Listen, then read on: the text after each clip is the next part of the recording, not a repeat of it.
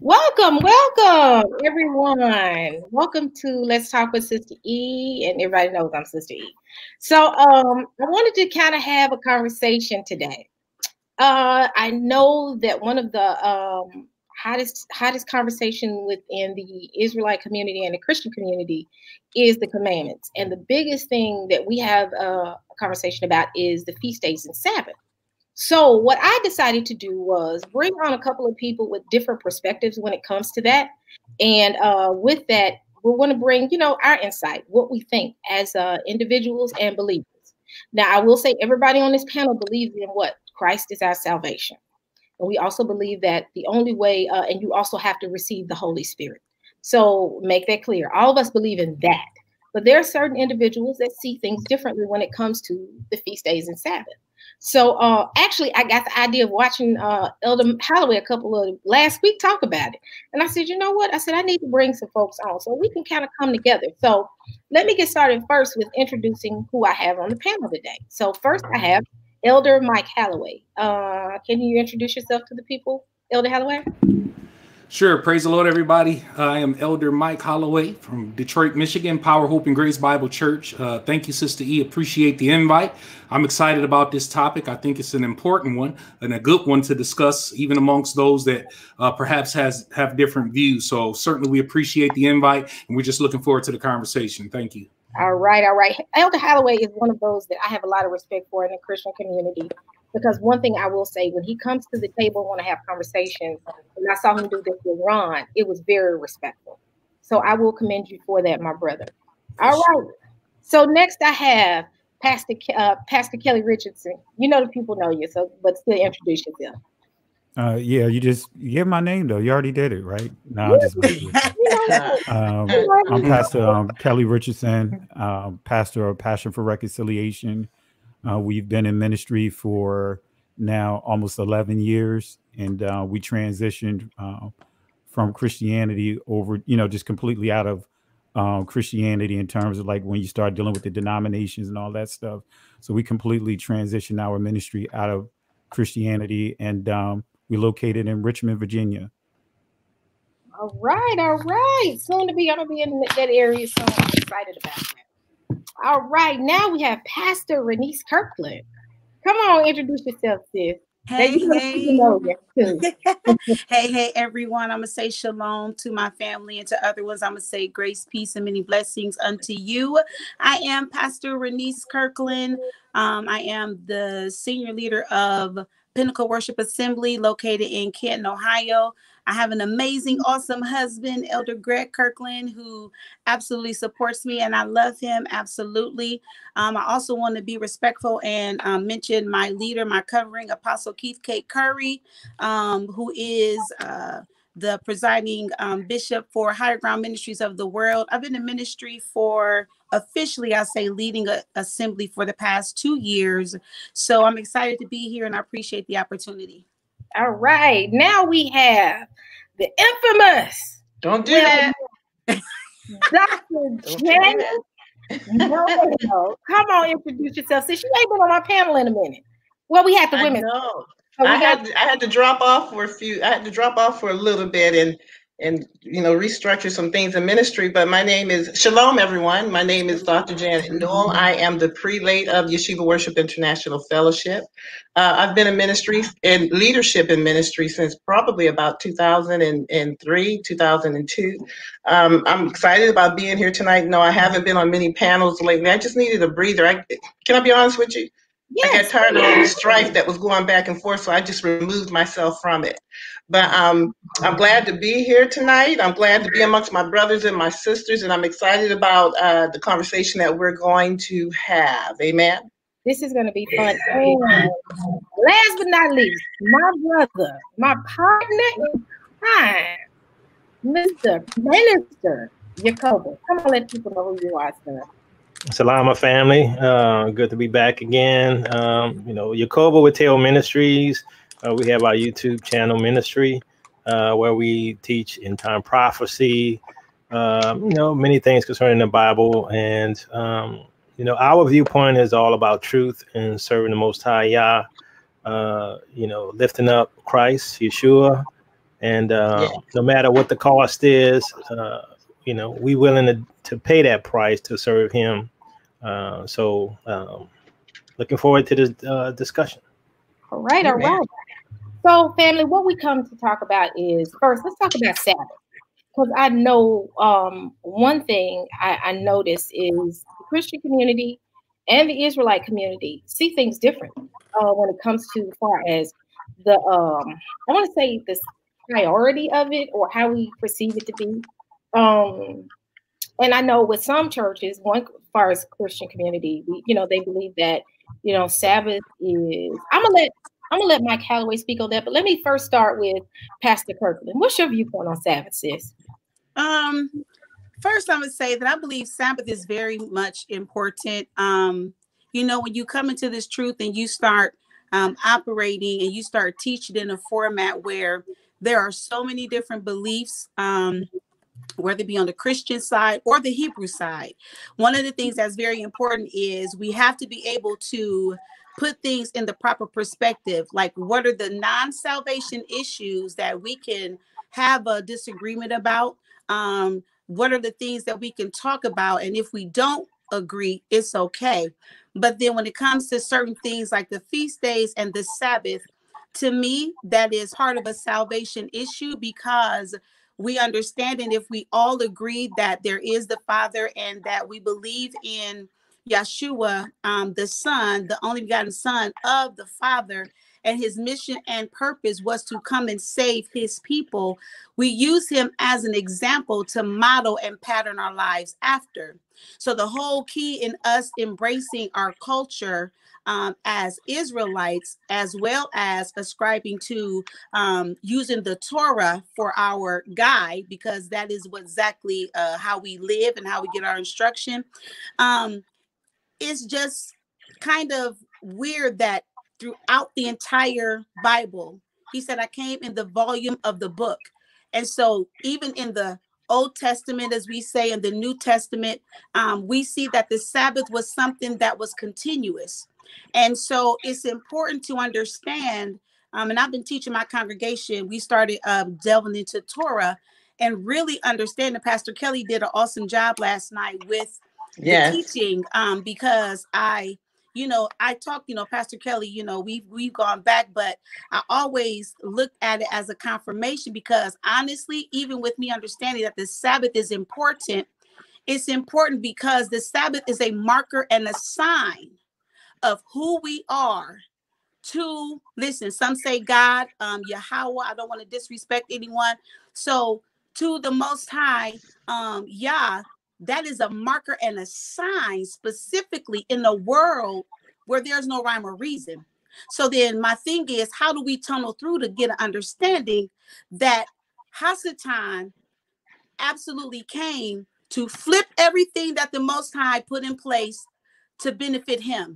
So now my thing goes to, it's not something that should be new or should be something that takes us out of what the norm is according to the scripture. Whatever we do, it should still model the same pattern of what was established from the very beginning. So if the Most High is simple points to me, and I'm gonna let you guys have your way, and I appreciate you let me go first. Amen. Come on. If the Most High rested, period, point blank. Come on. He rested, what harm is it in us, whether Christian, whether Hebrew, whatever you want to say? Why wouldn't we want to do that? If he, the creator of everything, set precedent and hallowed and sanctified one particular day. Yes, he's the Lord of the Sabbath. I get it, because the same way that I worship and praise him on the Sabbath, I do it every day of the week. That's my lifestyle. It's not something I go in and out of. So my thing with the Sabbath is very important because it's a sign and it's a marker. It allows the Most High to know that because I'm in relationship with him the right way, I am absolutely going to make it a point to search out this scripture to make sure that I'm in tune and connected with him by any means necessary. My life, my faith, and my works must mirror. So it shouldn't be something opposite, and we shouldn't get so caught up in the different doctrines picking away points when the bottom line is Sabbath means rest. He said, one day give it all to me, because it's not just for him. It's for us to rejuvenate. It's for us to get our bearings together, not just us, but the land, the cows, the animals. Everything was created for a reason and a purpose. And so we got to go back to what is the purpose. Sabbath, my point is, I want to just reiterate, is it's about a sign. So when we done with all the lip service, our life have to model what it is we talk about. And my faith, if I don't talk about it, you should be able to see that I'm lining up with that word. All right, at the gate, it's getting good. Anybody want to go first? Until I said, Pastor Raniece gonna start it out. Who want to go first on it? Okay, Dr. Janet. I just want to just piggyback off of what my sister said. And, you know, as I was researching, even concerning the Sabbath, according to National Geographic, the people who keep the Sabbath are more healthier than the people who don't. Now, this is research. These are statistics. And also, even in the beginning, like she said, when Most High rested on the seventh day, it wasn't that he needed to rest, but that was an example of what we needed to do. Mm-hmm. We need to rest, and the earth needs a rest on the seventh day. And like Pastor Kelly said, I just love my brother. His teachings just be blowing my mind. Like he said, it's not we're not confused about the seventh day. We're just confused about we're not confused about the Sabbath. We're confused about the seventh day, or just what time it is. According to the calendar. And so when it comes to the Sabbath, a lot of people, they argue the point of whether it's on Sunday or whether it's on Saturday. And if we keep to the scriptures, if we keep to what is said in the book, then we know that the Sabbath falls on the seventh day and Sunday is actually the first day. So my point in all of this is sometimes we're going to have disagreements, but it's very important to stand on what you know and know what you know, so that when you do have these conversations, you don't have to leave angry with one another. You just need to be able to express what you know, let them express what they know, and then agree to disagree. If that's what happens. And people say, oh, I don't like to say that. I like to say that. I'd rather agree to disagree with you in order to maintain a relationship that is healthy and fruitful than to sit and argue a point where we should not be releasing the word in strife. We should not be arguing over the word. The scripture speaks for itself. And that's why it's so important that we need to study to show ourselves approved unto y'all, workmen that need not be ashamed, rightly dividing the word of truth. And so when we understand that, we know that rightly dividing the word of truth is not us understanding the word, because the study part is us understanding the word. The rightly dividing the word of truth is us dispersing and dispensing the word out amongst the people and the believers. I know with myself, keeping the Shabbat, understand this, not only he said that he is Yeshua is the master of the Sabbath, but understand this as well. Just like our bodies need rest, the earth needs rest from our activity in it. And this is why the resources are drying up, because no one is honoring that seventh. I shouldn't say no one, I take it back. Many are not honoring that seventh day of rest because they don't understand it. They really believe that it was switched to Sunday, where Most High's word is unchanging, immutable. That's what the word said, that it's immutable. He didn't switch it to Sunday. Mankind switched it to Sunday. And so I agree wholeheartedly with everything that Pastor Raniece said. I agree wholeheartedly concerning that. I'm very glad that I keep the Shabbat. I'm very, I even talk to my family members about the Shabbat. There's so much to learn. And even with the Shabbat, this is a time that we come together. It gives family time again. It's a time we come together and learn more and get more intimate with the Most High. It's a time we come together to understand scriptures and discuss scriptures with one another and fellowship, koinonia, fellowship with one another. So I appreciate the word of God, and I appreciate the teachings even that our brother has shared and just enlightened our community so much. I appreciate understanding that Most High, this Shabbat is a mandate from him. This is not something we do if we want to. This is a mandate from him. And by us violating the Shabbat, we find ourselves in our bodies sickly because we continue to go, we continue to move in the earth. And he's saying, I want you to rest. I want your body to regenerate. I want your body to recuperate. And so that's what I just want to share, just piggybacking off of what Pastor Raniece said, because she said so much. And if we love him, we need to keep his commandments. That's the fourth commandment. That's the fourth commandment. So I'm going to release the mic right now. Amen. No, I mean, this is good conversation. I'm going to let everybody else kind of jump in. because somebody like me who's been in the truth for a minute, I've still been holding on to certain aspects of, the other things that I've done before this and understanding the Bible and the commandments. And this is still a transition for me, because the biggest thing I struggled with at times was understanding the Sabbath and the feast days. And that's something that at times I'm just like, I need more of a revelation. And the more I began to study, I understand that rest was set aside for us, like you said, Dr. Janet, for us to rejuvenate, get our bodies together, get our minds together, because we work 5 days a week, nonstop. And the Most High said, set this time aside, because he set it aside for us to get ourselves together. Because if we keep going, not only will we miss revelation from him, because let's be real, when I'm at work all day long, I'm thinking about work. I'm still acknowledging the Most High, but I'm working. My mind is focused on what we consider to be the plow, my job. But when I come out of work, I got to reset. But then I'm still trying to reset and do my day-to-day. I have to still make sure my daughter's taken care of, things are taken care of. But that Saturday, it's like, I got to stop for a minute. I have to rest. And what's interesting is sometimes when I used to take that rest, I would watch online ministries. Like I used to watch Teotw Ministers before I came across you all. I watched it every Saturday morning, cooking my breakfast, or either watch Pastor Darby online. And it would just be a reset for me. So I see the importance of it now. Pastor Kelly, you have anything? Or Yakoba, Mr. Yakoba, Yakoba could go ahead if you want, or if not, I could go either way. So I think when we talk about the Sabbath and the feast days, because that's what we're talking about, right? We have to make the distinction between whether or not it's good for us.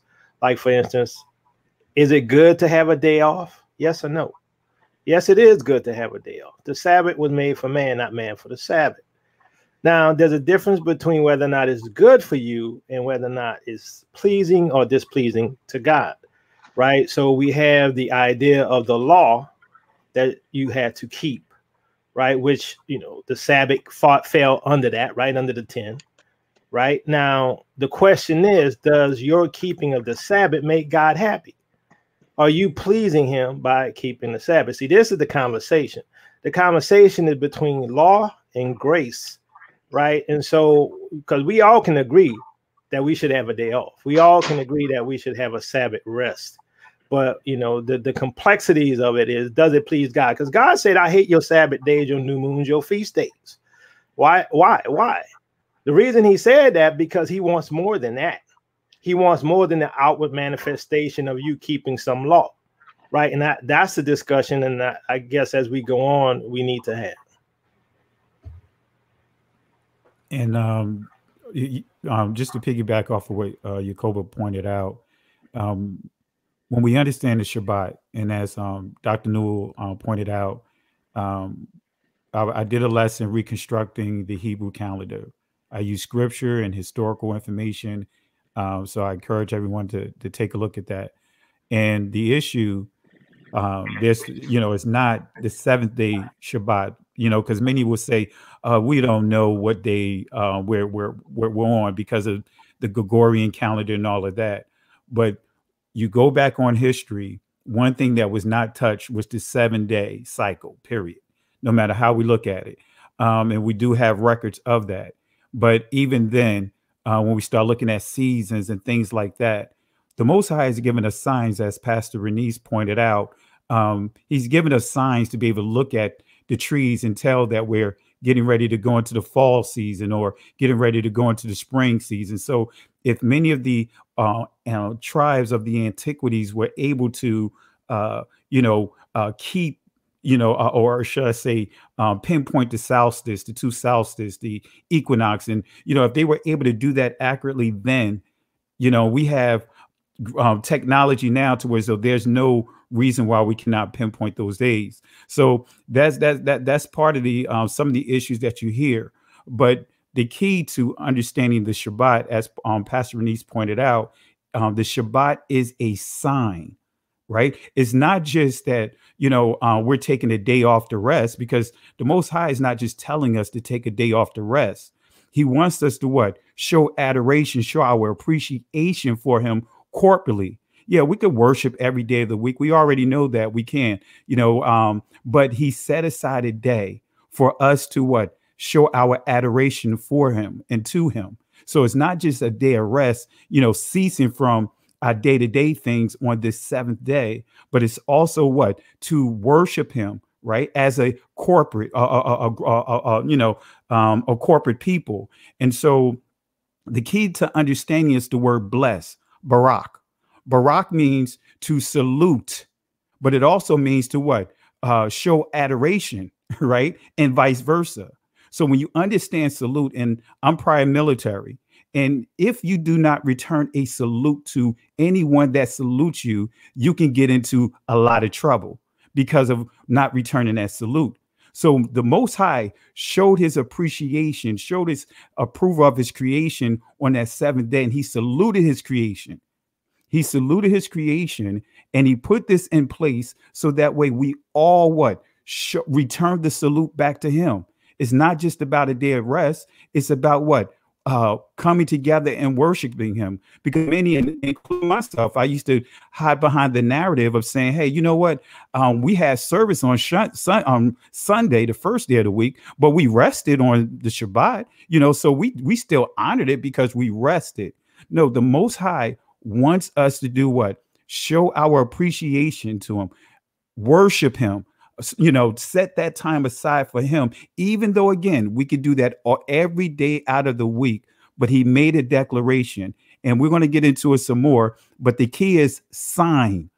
In Exodus chapter 31, he said this is a sign, not just the seventh day Shabbat. He said all the Shabbats. He made it plural. That is it's a sign between he and his people for what?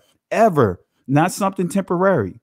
So we'll touch on that more, but I just wanted to just kind of bring that word up, Barak. And then also we see the word Quadash, which means to anoint. It means to consecrate. It means to ordain. So we see the very first ordination service right there at the 7 day creation, right? That 7th day was an ordination service that the Most High set aside to what? Consecrate all of his creation, put a stamp of approval, and show his adoration for his people. So guess what? Not just his people, but all creation, when he declared that everything he saw, everything he created is good. So we have to return. It's not an option. It's a command. We have to return that salute back to the Father. All right. Elder, you got something? Elder Holloway? You're on mute. Let me unmute you. Is that it? Is that it? Better? Yeah. All right. Yeah. God bless you all. Certainly appreciate all the other perspectives. It's probably about to get a little interesting now because I'll come with somewhat a different perspective. However, let me clarify something for even some of my Christian brothers who don't understand this. The Sabbath was never changed to Sunday, right? That's a fallacy, right? And that's just never happened. Sunday is a day the church gathers, but the Sabbath remains the same. It was always the 7th day. And so I want to make sure that biblical Christians understand that the Sabbath never changed to Sunday. Now, the Sabbath is vitally important. However, where we're going to run into our differences is how we observe it. Not that it shouldn't be observed, because I think everyone on this panel would understand that it should be observed. However, how it should be observed is where we'll disagree. I like something Pastor Kirklin said, because she said something to the effect of going back to how it was in the beginning. Well, let's do that. Let's go back to how it was in the beginning. Surely God rested on the 7th day. However, you don't see a command from God to Adam to rest on the 7th day. You don't see a command to God to Adam's sons, Cain and Abel, and following that, Seth, to rest on the Sabbath day. You never see a command to Noah, even after the flood, to rest on the Sabbath day. As a matter of fact, Abraham, our father of faith, who by faith, the faith that he has, we're all saved, placing it in Christ. You don't see a command to Abraham to rest on the Sabbath day. The Sabbath ordinance to rest in the systematic practice that Israel followed was specific to a sovereign nation going into the land that God himself would give them. You got to understand, Israel within their land, the land of Canaan that God blessed them with after excommunicating the false heathen nations, the religious laws were not just the religious laws.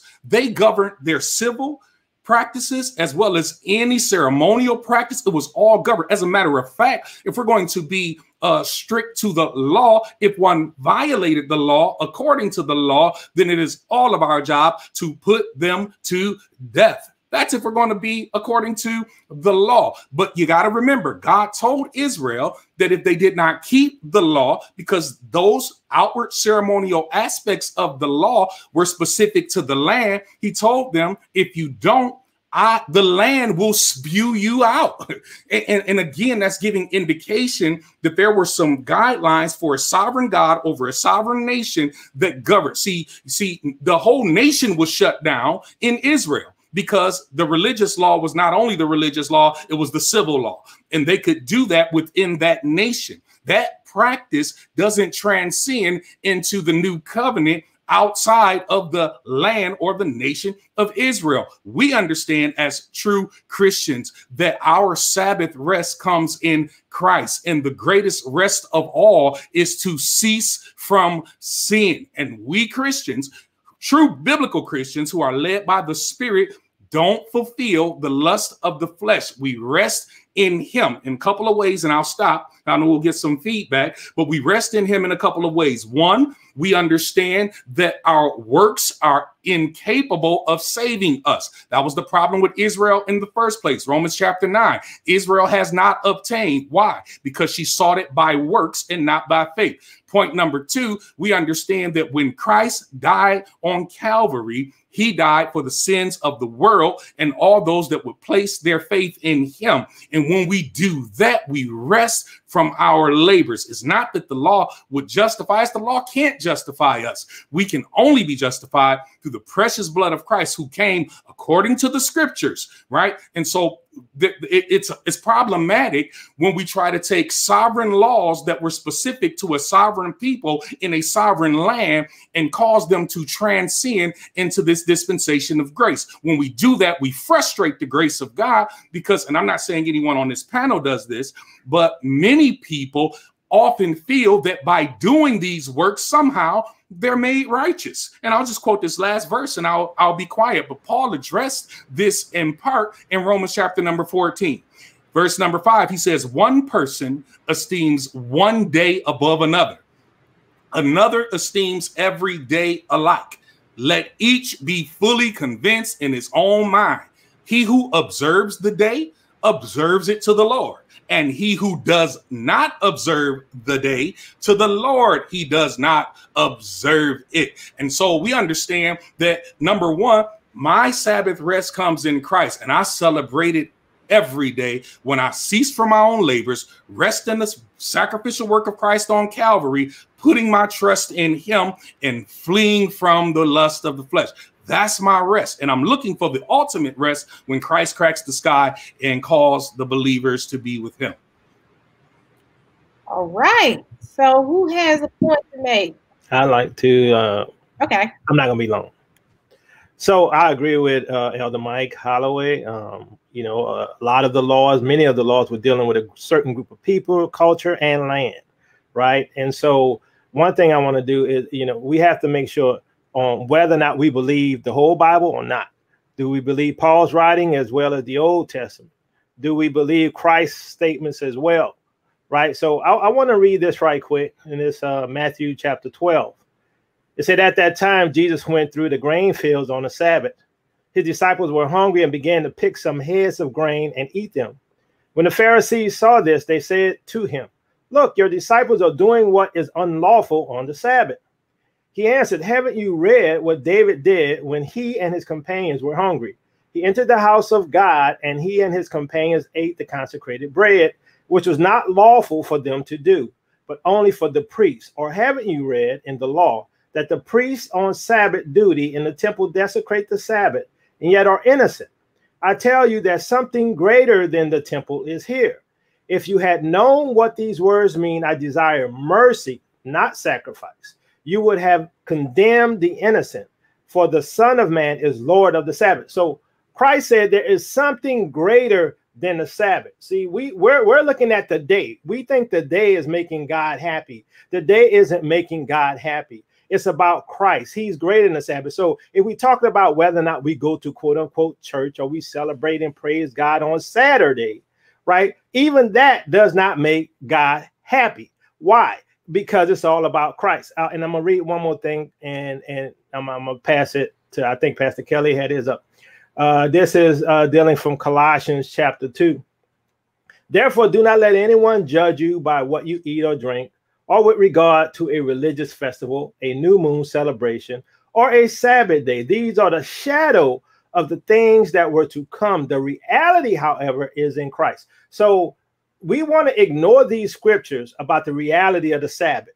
The reality of the Sabbath is Christ. The narrow path is Christ. All of this is about Christ. So that's why God said in the Old Testament, he said, I hate your new moons, your Sabbath days, your feast days, because it's outwardly you're trying to please him, but inwardly your heart is far from him, right? And so that's why we have this new covenant. That's why Christ says he's going to give us a new heart, a heart of flesh. What's the difference between the heart of flesh and the heart of stone, right? Now, the original covenant, right, it was written on the tablets of stone. Now it moves, according to Jeremiah, to our heart. What is the difference between the laws being written on the tablets of stone and the laws being written on your heart? How do you access the laws written on your heart?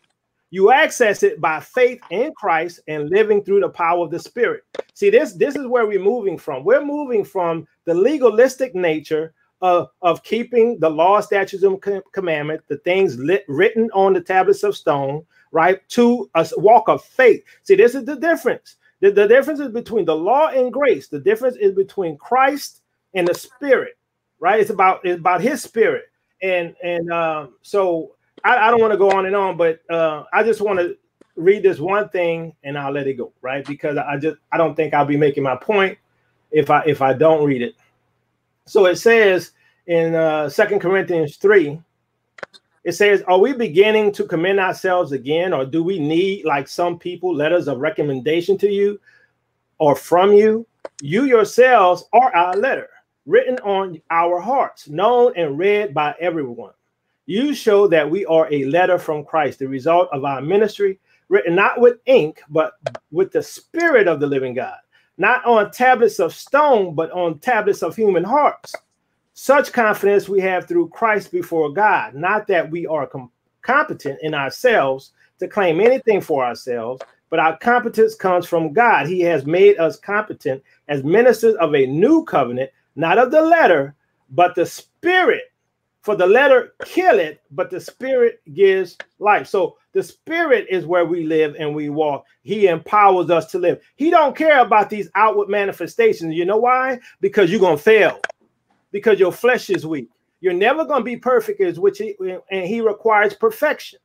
So yes, in my opinion, we should keep the Sabbath, because the Sabbath is our day off. He gave us that grace. He gave the Sabbath to us so we can rest. And if we want to worship him on that day, we can. And if we don't want to do anything, note for a fact that in Matthew chapter 12, Christ and his apostles were walking in the grain field. They weren't in there worshiping. They were walking in the grain field. So we gotta be balanced in the scriptures and understand, like Paul was talking about, the difference between the law and grace. And some people fall from grace. And the Bible says that some people, they look towards that law, right? Why? Because there's a curse on them. Israel, he was talking about Israel. He says there's a veil over Israel, because every time they come to the law of Moses, they can't understand. But the scripture says, but when they come to Christ, they can see. When they come to Christ, the veil is removed. When they come to Christ, they understand that it's all Christ. There's nothing you can do to please the Father. Now, does that mean we sin that grace abound? God forbid. How can we who are dead to sin live any longer there? What does that mean? That means that we live by the power of the Holy Spirit. He tells us what to do. He guides us, just like with Adam when he was walking in the garden in the cool of the day with God. He had no law. So I'll leave it at that. Right. Okay, you can have it, but I got one point to say, and I do want to say this. When I, and I know a couple people say this too as well, when I speak of Sabbath, and when I speak of the law, we're speaking of the spirit of the law. And what I see from the Old Testament, hey, Ron, you're supposed to be up here, sir. I see him in the chat. But when I look at it from a standpoint of when it said it goes from the letter to the spirit. That's the transition. When you receive the Holy Spirit, that's what the problem was with the Most High God and Israel, was because they were trying to do things out of flesh and self-gratification. That's why he got on them about going and praying in the street, because they were praying for people to give them praise and not give the Most High praise. So when I look at it now, I think of it as a standpoint of I'm being led by the Holy Spirit. And if I do practice the Sabbath and keep it close to my heart, it's because I love God. I love Yah. I love his son. So when I do these things, Christ says, do these things in remembrance of him. So every time I do something, if it be Sabbath, if it be a feast day, no longer am I looking at doing things by the tablet, but I'm doing things by the Spirit. And I'm doing these things in remembrance of Christ. So that's my point. All right. Just wanted to chime in. There's so much I could say. I'm not going to hog up the time here. First, I want to just go to a key verse that Apostle Paul said in 1 Corinthians chapter 7, verse 19. He said, the circumcision is nothing and uncircumcision is nothing, but the keeping of the commandments of God. Let me read that again. This is Apostle Paul. He said, the circumcision is nothing and uncircumcision is nothing, but the keeping of the commandments of God, or Elohim, or Yahweh, depending on however we want to pronounce it. There's so many different ways I could respond to this, but I wanted to start off with that because that is important, right? In Hebrew, one of the key words that transliterates to the word commandment is dabar, right? Dabar. And when you see the 10 commandments, right? Ashar dabar yam, right? Plurality, right? So inside the Ark of the Covenant, right? The Ark represented a physical presence of the Most High among the people. But we could take it a step further. It also represented the word dwelling among the people, right? So when we look at that and understand that dabar, the Shabbat, the commandment of the Shabbat, is a actual commandment that was also contained inside the Ark of the Covenant, inside what is called the Ark of, some call it the Ark of God, the Ark of the Covenant, which represented the physical presence of the Most High and his word dwelling among them. Now, when we go to John 1:1, guess what? We see it says what? In the beginning was the word, and the word was with God, and the word was God, right? But it goes on to tell us that the word became flesh to what? Dwell among us, right? So we see that the Hebrew Israelite Messiah, guess what? He was the manifestation of Yah's word.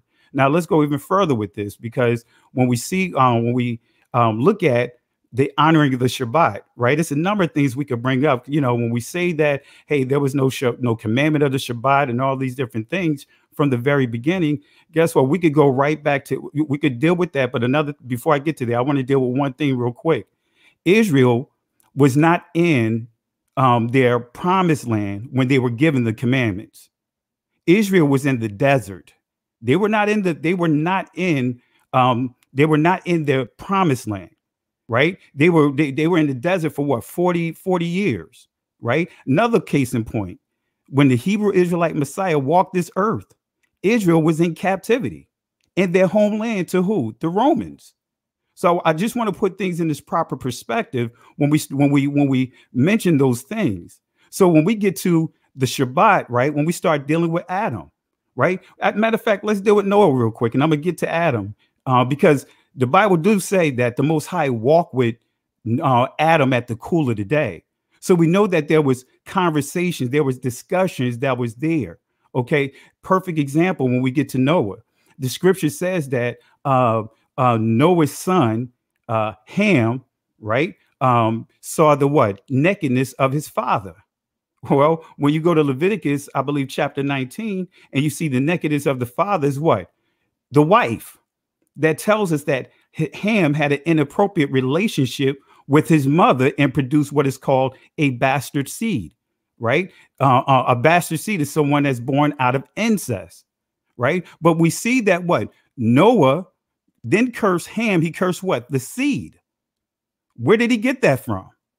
Right. But we, the Most High, right. We don't see anything written at that time about the law of, incest. But again, when we take it all the way back to the beginning, we see that Adam's sons, they did the burnt offerings.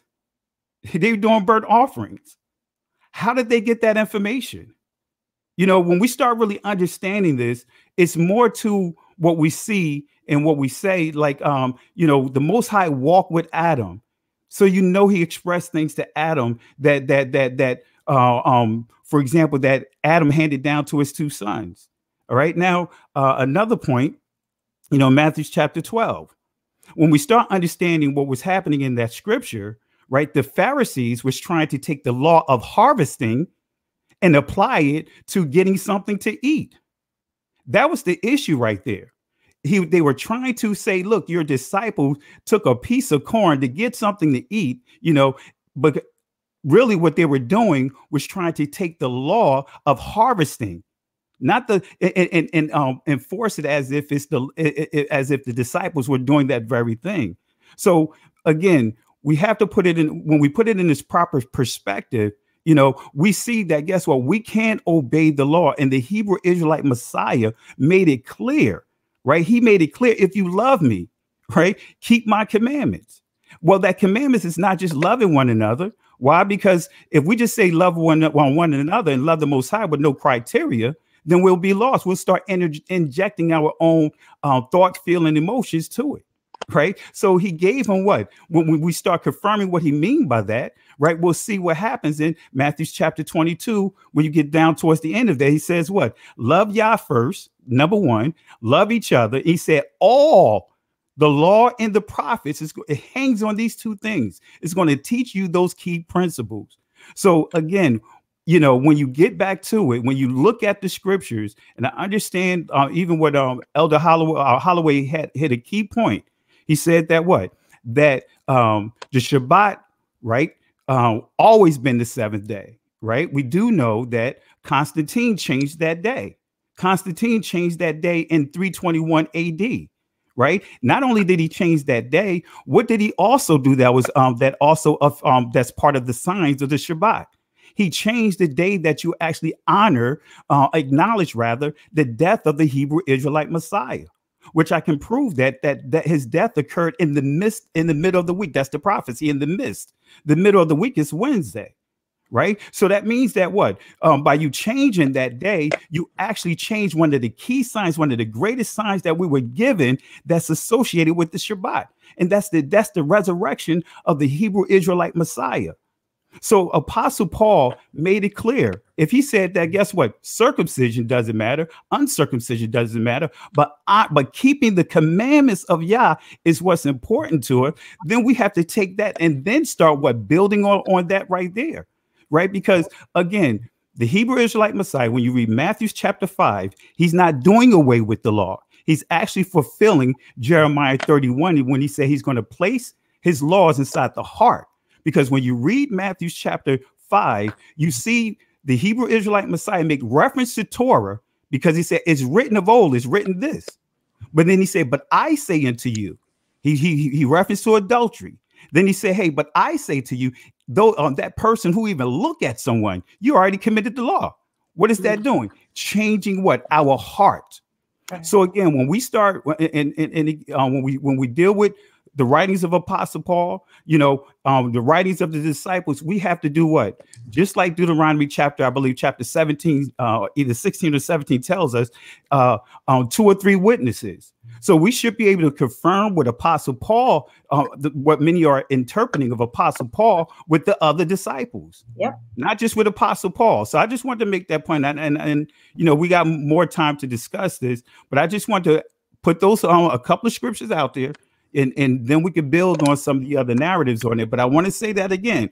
What is Apostle Paul referring to when he says circumcision is nothing and uncircumcision is nothing, but the keeping of the commandments of Yahweh is what he said. That's what's important, is keeping his commandments. And the issue is, when we deal with the Pharisees, it's the issue of what? Them adding their own stuff to it. You know, he took the law of what, you know, about the, you know, if someone is unclean and having this, their blood is, you know, with their blood and, you know, discharges and things like that, you know, they took that law of the, you know, the priests washing their hands, you know, when they're in doing burnt offerings and things along that line, and they made it into what, their traditions, and pushed it as if it was law, telling, hey, you know, your disciples not washing their hands. You know, wait a minute, that water is not going all the way down to the tip of your elbows. See, that's what the Pharisees were doing. And in Matthew chapter 12, the Hebrew Israelite Messiah is addressing what the Pharisees are, what, taking something that's, for example, the law of harvest, and trying to push that as if it's unlawful getting something to eat. Okay. Thank you. So who's next? I asked everybody who's next. I think Raniece says she's next. Dr. Janet, and then after that, Elder Holloway, do you have something as well? Okay, so we'll start with Pastor Raniece. Okay, yes, sir. So real quick, I only have 2 points. Listen, Pastor Kelly be going in, boy, y'all good. This is what I want to say. Listen, I'm like my sister over there, Dr. Janet. I'm the laugher, so we're going to shake it up. Listen, it got serious and tough. Yeah. I wanted to reiterate 2 things. Elder Holloway said something that was important, and it's interesting because I literally was teaching our assembly on this today, and he brought up the 2 main points that I spoke to them about. Context of scripture is very important, and first of all, I wanted to publicly say to you, it's amazing. I've never heard a Christian, you know, say that, well, we know the true Sabbath is on a Saturday like that. I was like, what? I mean, because to me, like, you can Google some of these things. We could just, it's not hard. So I wanted to say that. But when you said about the law, I am going to be very honest to say, number one, when you try, you know, it goes to priesthood. Y'all help me out. Y'all just help me. I'm just throwing these out here. I ain't the scholar, so just help me out. All right. When you talk about, and I had to learn this as well, because when you dummy it down, I always tell people, talk to me like I'm 2. The key is really, what is the law? Like, what is sin? What's the law? So the biblical definition of sin from 1 John 3:4 is transgressing the law, missing the mark, not being able to live up to the letter of the law. Absolutely clear. When we start saying, you know, what's sin? You know, most people say, well, it's adultery, lying, you know, cheating, killing, stealing. That's categories of it, categories of sin. But what is truly sin? It's transgressing the law. So when the point that you made about from the beginning and then moving forward to the letter, to the spirit, I absolutely agree with you that we have to be careful not to become legalistic and ritualistic, because I will absolutely admit to everybody right here, yes, I've been awakened to this truth. It's been about 10 years. This is a process. Number one, that's why when everybody comes into this awakening, and I teach my assembly this, stop labeling stuff. Sometimes you got to stop putting labels on things because we miss the bigger picture. Labeling certain things. So my thing is, when I understand what law is, the letter of the law, you have to have, it's simple to me in the sense where I have to have something to read to get the information to even know what to do and not to do. That's the letter of the law. And so moving to the spirit, as Pastor Kelly said, being circumcised, even for me, I've had to really evaluate how I was honoring the Shabbat, because then I understood in reading the scripture, I'm going to just, because Pastor Kelly hit the scriptures, I was going to say, Matthew, listen, the Jewish side inserted the traditions of men. So they took the Torah, added to the Torah. And even for us, there are people that won't drive on the Sabbath. That's not in Torah. There are people that won't do certain things that is legalistic. So you always have to allow, that's the spirit of it, to be geared by the Holy Spirit, where the Holy Spirit will lead and guide to say, hey, wait, where is that in the word? If it's not in the beginning, meaning if it's not in the blueprint that we have a guide to go back and refer to, then we should not do it. Because understanding the The spirit of the law is understanding that there's liberty behind the spirit. There is a liberty and a freedom, and it's not bondage. The Bible says to keep the law is not grievous. It's not burdensome. When you try to keep it, and it goes to me to priesthood, we are not following the priesthood, right, of the Levites, leading the letter of the law. We're now under the priesthood of Melchizedek, who our Messiah came after. And so the law in the spiritual side, basically it magnified that even our thoughts, our intentions, and our motives come into play, as Pastor Kelly said. So when you also, and one last point I'm going to use as well, the Romans that you used about, be fully persuaded in your mind. Well, in the context of that scripture, being fully persuaded in your mind is, and I'll use this example because it was talking about vegetarian and those that eat meat. Listen, if I decide to be a vegetarian and you don't decide to be vegetarian and you want to eat meat, guess what? That's your conviction. I can't impose my conviction on your conviction, you know what I'm saying, on what you geared is right and say that is right or wrong. I think that's why when it comes to the spiritual side of being Torah observers, that you're led by the Spirit, because what may be pleasurable to me, meaning resting, may not be that same way for someone else. And I think that scripture was just saying, be fully persuaded in your mind that you are sure that what you do is what the Holy Spirit is leading, guiding you to do. Why? Because the blueprint just never changed. The new covenant is not new as in brand new and all of a sudden it just erased what was there. No, the new covenant was a readjusting or a renegotiation of the contract of what was originally established, because the letter of the law does kill it. The letter of the law, we could not fulfill it, but the grace came so that when we miss the mark, not by willful sin, according to Hebrews, right? Because the Bible says when you willfully sin, there's no grace that cover you. So when you know to do wrong, grace is not covering you. So we can't abuse grace, but that when we miss the mark in trying to keep, which is why we should pray for sins of omission and commission. None of us know every single thing that's in Torah that we do that's right or wrong. That's why you pray and ask the Father to forgive you and bring to your remembrance or knowledge what there is, right? And so we just have to balance those things out to understand that we can't do it by our own.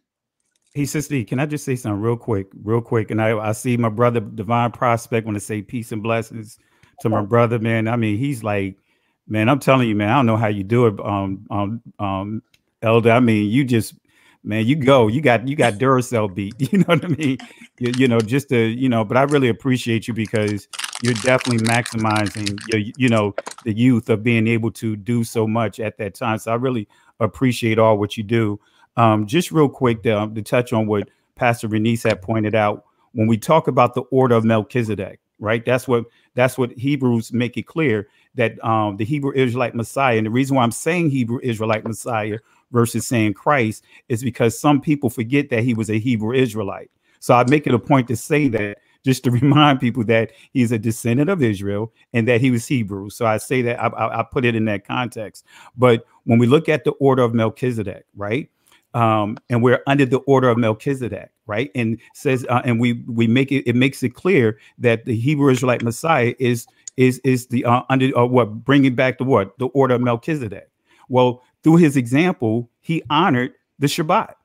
Through his example, he gave us the template on how to properly honor the law, statutes, and commandments, right? Not in the way that the Pharisees were doing, but as his template. Right. And so when we understand that, he honored the law, he honored the statutes. In other words, the instructions given on how to accomplish that. And so last point, when you look at Luke chapter 1 or Luke chapter 2, I believe it's Luke 1, it says Zechariah and his wife said that they were blameless,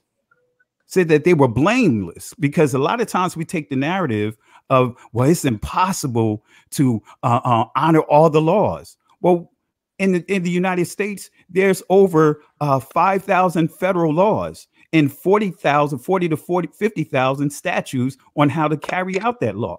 So when we understand that, when we say that, it's as if we're saying that Yah is flawed with his laws. Certain things don't apply to us. If somebody broke the law, I'm not the one to go and say, hey, I'm a pass judgment on you, because there were certain people that was designated to be able to what? Take out capital punishment. None of us can just come up and say, hey, you know what, Divine Prospect, you know what, I saw you standing in front of that seafood place, and I'm going to make the assumption that you had some seafood. Matter of fact, I better not even do that, because you know how people start attaching stuff. Like, let me just pull that back. I'm sorry about that. Let me give another example. But you know what I mean? What I'm getting at is, I can't take it upon myself and say that I'm going to take out the capital punishment on him. There were people set aside to do that, and there was a process to doing that. So that's some of the things that we hear a lot, that, hey, if we're under the law, how come you're not killing somebody that broke the law? That's not my responsibility, you know, because then we start getting into what happened during the time the law the patrols, right? When we start looking at the law of the patrols, you know, when they started chasing or trying to catch slaves that ran away, they empowered every single person, every Caucasian, to be able to do what? Capture the slave and punish that slave. So no, that's not, we don't have that liberty to be able to say that, you know what, if I see a brother or sister doing something wrong, then I'm gonna you know, pass judgment, and I'm gonna inflict the penalties to that. So I'll jump out of here. I know my brother Divine Prospect, and I apologize for it. Guys, don't take that example, you know, out of context. I apologize, Divine, because you know how people they'll take the littlest thing and chop it up into a video, and it's viral. Hey, look, Pastor Keller said that Divine Prospect is eating seafood. You know, I want to just pull that back right now. So I apologize for even using that analogy. Okay, so let's make sure we keep it under 2 minutes. I know all of us got points, so let's make sure we do that. So I'm gonna start with Dr. Janet. I'm gonna let Dr. Holloway come in, Elder Holloway come in, and then Divine Prospect will provide his insight. Now, what's gonna happen is this: we're gonna end up just talking about the Sabbath. We're gonna have to have a round 2 when it comes back to the feast days. Didn't realize it was gonna be this long, but it's gonna be good. And I'm gonna have to schedule the next one. But let's proceed with Dr. Janet first. Yeah. I want to piggyback off of something that Pastor Raniece said, and also something that Elder Mike Holloway said that I absolutely agree with. First of all, what Pastor Raniece said about the renewed law. It was renewed not because he did it over again, but he had to come in and take out what the Pharisees and the Sadducees put in it so that it would be pure again, because they made it unpure and they made it their law. They made it what they wanted. So when Mashiach came, he came with a renewed law, meaning that he made what was first over again. He didn't bring in something new. Renewed means to restore to the original status or the original state. So that's what he did. And what I like about what Elder Mike Holloway said was, how are you keeping the Shabbat? How are you doing it? And so when we look at Isaiah 58:13, it says, if you do turn back your foot from the Sabbath, if you do not turn back your foot from the Sabbath, for doing your pleasure on my set apart day, and shall call the Shabbat a delight, the set apart day of Yahweh esteemed, and shall esteem it not doing your own thing, your own ways, nor finding your own pleasure, nor speaking your own words, then you shall delight yourself in Yahweh, and I shall cause you to ride on the heights of the earth, and feed you with the inheritance of Jacob your father, for the mouth of Yahweh has spoken this. Now this is the prophet Isaiah speaking that. And what you said, Elder Holloway, what you said, my dear brother Yakoba, it's a pleasure to meet you, and blessings to you, Brother Ron. That's all in our heart as well. That's all in our heart. What you said about the spirit, we believe in the spirit of the word. We believe in the spirit of the word, just like you all believe in the spirit of the word. But we also believe that there is a certain way to keep that seventh day. And there's nothing wrong. You are prohibited to do good on the seventh day. Mashiach healed that woman on the seventh day. He said, how can you be hypocrites and you loose your animals, but you don't want me to heal this person? So we believe in doing good on the Shabbat. We believe in doing his pleasure and not our own delight and what we desire and what we feel the Shabbat is. And we, like Elder Raniece and Pastor Raniece said, we got the Ruach. We have the Ruach HaKodesh, and the Ruach HaKodesh is going to lead us into all truth if we allow the Ruach to lead us. So in saying that, we have to understand that when it comes to the Shabbat, we say that Mashiach is the Shabbat. Mashiach is the word. The word, and the Shabbat is inclusive in the word. And so we are obeying the word of Yah. We are keeping his commandments. It says, if you love me, you will keep my commandments. This is what he says to us. And he says that the scriptures are hinged upon the word love. Listen, the law came about because of love. It didn't come about because he wanted to chastise and he hated his people. The law came about because of the love that Most High had for his people. And Mashiach is the fulfillment of the law. He's just not the spirit of it. He's the fulfillment of the law, but he is the word in completion. He is the word manifested in the flesh. He is the only begotten son of the Father. So that means they cut a piece. It's just like going into a mountain, taking a piece of that mountain out and presenting it to the people. It's still the same mountain. It's the same mountain. It came from the same mountain. It has the same DNA, has the same structure, has the same minerals as that mountain. So we need to understand as a people, when it comes to Shabbat, we are arguing over things that we should not even be disagreeing with if we really sit down and look at the word and really study the etymology of the word and what's really being said about the word, even the language that the word was spoken in before the transliteration. Because there's a lot of transliteration that makes us have to go back to the original to understand clearly what is being said, and even the customs of those days. So I just want to repeat, and I'm done, that what Pastor Raniece said is so true. He came and he restored what was original, aside from what man had implemented it. And then it's no longer the law of Yah, it's the law of man. Amen. When man comes in and changes something, it's no longer what Yah said, it's what the man said or what the woman said. That's like maybe Pastor Kelly setting up an establishment in his house. At 9 o'clock, everyone has to go to bed, because when you go to bed at 9 o'clock, you have a certain amount of hours that you can rest in, and the rest is good for the body. And then someone comes in and says, you know what? We're going to say at 9 o'clock you can go to bed, but at 10 o'clock you can get up and go eat something and then go back to bed at 11 o'clock. That's breaking the sleep, and it's no longer the law that Pastor Kelly gave, but it is an amendment to the law. There is no amendment to the law, none at all. Now, he did away with the ordinances, he did away with the killing of the sheep and all of that, but there is no amendment to the law of Yah when he tells us that we need to rest, that the Shabbat is on the seventh day, and we need to honor that Shabbat. Pastor Kelly, I was in the military. And when the general walked by in the hall, if you didn't salute that general, if you didn't salute him and honor and respect his rank, you got an Article 15. Article 15 means that you get busted down to another rank, and you could even go to jail if it's a level of disrespect where they have to put you in jail. You can go to Leavenworth. So the law, the Shabbat is a sign, like Pastor Raniece said, and it's a sign of honoring him. He said, and then you should delight yourself in Yahweh. That means you should honor you. You're honoring me. You are delighting yourself in me by keeping my Shabbat. But it's how you keep it, like Elder Holloway said. There's a lot of legalism in a lot of people. One man told me he does not drive on the Shabbat. Well, guess what? I drive on the Shabbat. I have to. If I'm going to get to the fellowship to teach, I got to drive. Another said that, now I'm going to tell you, I don't cook on the Shabbat. Some people don't cook on the Shabbat, or they don't spend any money on the Shabbat. But there comes a time, there is an exception where you may have to spend money on the Shabbat. You may have to cook on the Shabbat. Now, if you don't, I'm good. I'm glad for you. But sometimes things happen where I have to maybe spend some money, or I might have to put some food on the stove or warm up something in the microwave. I'm sure that I'm not desecrating the Shabbat. So I just wanted to say, that's how my sister's finger go up. Praise God. All is well. That's just what I wanted to share. That's all. No, you did a great job. I'm just kind of holding the Baptist finger because I don't want to interrupt, but I want to get some time in. So I said, let me go back to my old Baptist. Like, excuse me, ready to go. All right. Elder Holloway. And blessings to my friend Divine Prospect. Welcome.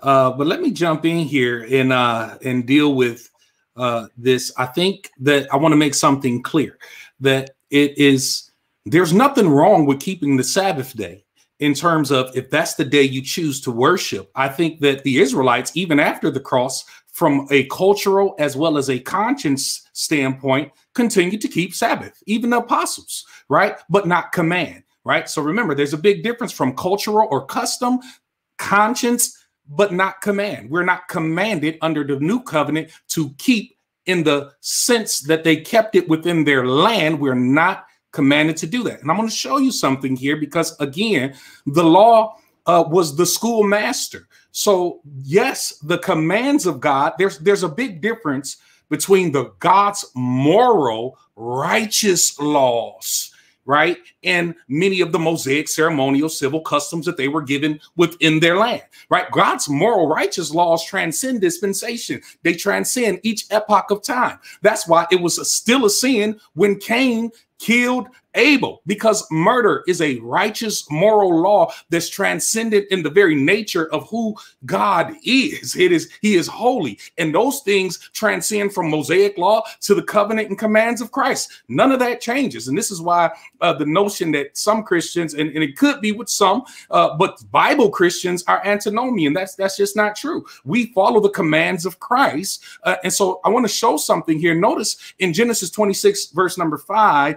The Bible says this about Abraham. It says, Abraham obeyed me, speaking of God, and kept my charge, my commandments, watch this, my statutes and my laws. So somebody says, see, Mike, there it is. Abraham kept the commands of God. Absolutely he did. Which laws though? Mosaic? No. And I'm going to prove that to you right in the text. He kept God's righteous moral laws, which every person should do regardless of dispensation. We're no longer in the Mosaic dispensation. And I'll prove that. Deuteronomy chapter number 5, verse number 2. Watch this. The Lord God made a covenant with us at Horeb. Verse 3. The Lord did not make this covenant with our fathers, but with us, with all those of us alive here today. What were they talking about? The distinction between the righteous moral laws that were given to the fathers, Abraham, Isaac, and Jacob, and the covenantal laws established with Israel as God made them a nation and placed them in their land. Pastor Richardson is correct in that the law was given while they were still in the wilderness, but it was to sanctify them as he prepared to bring them into the land. They had to be a law-abiding people before they could cast the Canaanites, Amorites, Hittites, Hivites, Perizzites, and all the other ites out of the land. Remember, because if they disobeyed the law, then the land would spew them out also, which is exactly what happened, because they didn't allow the land to rest on the Sabbath. They themselves didn't obey it. And even when they kept the outward customs, because their heart wasn't right, God still said, you know what? Hold off on your sacrifices. I'm not pleased with any of them. And those things were within the law. But because remember, those things were the training wheels. They were the tutor, according to the scripture, the schoolmaster, right? So it's not the righteous moral law that Christians are against. Not at all. Not Bible Christians anyway, right? But the Bible Christian understands that I don't need training wheels anymore. I don't need God to tell me, make sure you sit down and worship me this day. Want to know why? Because in my relationship with him, it transcends that which was given temporally in the land and ascends to me worshiping him on a daily basis. Now watch what Paul says here, and I'll shut up here. But watch what Paul says here in Galatians chapter number 3. Because we keep talking about that, well, he was renewing what he gave before. That's true. But the problem is he wasn't renewing the Mosaic covenant. He was renewing the promise that he gave to our father Abraham before the Sabbath day was ever instituted as a command. Galatians chapter 3, verse 17. Watch this. The what I am saying is this, Paul speaking, the law, watch this, which came 430 years later. So don't say that law was in the beginning. No, it came 430 years later. And it does not, according to Paul, invalidate the covenant previously ratified by God so as to nullify the promise. So Christ was always the promise. The schoolmaster, the law, pointed to Christ, prepared us for Christ. It's like being in elementary school when you were in kindergarten and you learn how to write cursive on that green paper and write between the lines. Well, we don't write on that paper all the time. Well, nowadays they don't even write anymore, but you don't carry that into your adulthood. That was the schoolmaster. People who legalize the keeping of the law or the keeping of the Sabbath as a command not to be broken within the current dispensation. That's simply what we're doing. We're basically saying, no, you got to keep going to lunch at your 12. You got to stay in single file like you did in kindergarten. No, we're out of school. The schoolmaster is gone. Now through the Spirit, the righteousness, according to Romans chapter number 8, verse 4, the righteousness of the law is fulfilled in us who don't walk after the flesh, but after the Spirit, right? It's not the letter of the law, it's the Spirit. We don't, in those customs that guided us in those days, no longer are necessary under this dispensation of grace, because the Spirit is primary, not the letter. All right. Well, even to your point, I'm sorry, sister, you can say something. I don't want to hog you. All right. Ron, get a chance to No, he hasn't. He muted out. As I saw him mute. Oh, there you go. I'm here, but go ahead. And I'll let Pastor. I just want to add, can we get a little bit more control on the timing and stuff? Because I can't be up all night. I'm sorry. Oh, I'm so sorry. So we got about, make sure everybody stays within the 2 minutes. I'm sorry, I had stepped away for a second to let somebody go on, but this let's keep it 30 seconds. All right, I'm going to let Pastor Kelly take 2 minutes. All right, real quick. One of the things we have to understand, and I gave the scripture where Paul said in Corinthians, circumcision and uncircumcision doesn't matter, but keeping the commandments of Yah. When we look at a part of the confusion that we have when we dealing with, for example, the covenants, we thinking that there's multiple covenants that was passed down. When we get to Noah, it says that what? The Most High established this covenant. Established does not mean make new. It means to stabilize. And then from Noah to Abraham, we see the word again, establish, that I will establish my covenant between you and your seed. All right. So when we have to understand that, the covenant was already being handed down. But, but the one thing that I want to point out is Paul's primary argument, because he said his ministry is based off of what? Uncircumcision. So when I highlighted, when he said nothing matters for us, uncircumcision and circumcision doesn't matter, but keeping the commandments of Yah. Why did he place the point of emphasis on circumcision? When you look at the book of Galatians, chapter 2, he starts off with what? After his salutation, he starts off with what? The law of circumcision. You see that all through that letter that Apostle Paul wrote, the law of circumcision. You'll see that all through his letters. You'll see even back in the book of Acts, chapter 15, which confirms what Paul is saying in Galatians. He's dealing with the law of circumcision as the primary thing. Why? Because Moses said in Deuteronomy chapter 30 that the Most High was going to circumcise the hearts of Israel, because he knew that they were going to need these laws to be what? Placed inside their heart. So we have to be careful when we say the law. For example, the term law, Moses, that was the term Joshua used, but when we look at it, the law had different terms. So when we look at the covenant, you have the covenant, and within the covenant, you have laws. And if you don't have any laws, then you just have a blank check. You cannot have a covenant without criteria, without an expectation or standards. So I'll turn it over to you, Sister E. Okay, so next we have Ron. Ron, do you have something? Ron Shields. I'm here. I'm sorry. Wow. I mean, I've witnessed a great show that's been going on for about an hour and some change. And there was a lot of things that was said, and I don't have a lot of time to address everything, so I won't.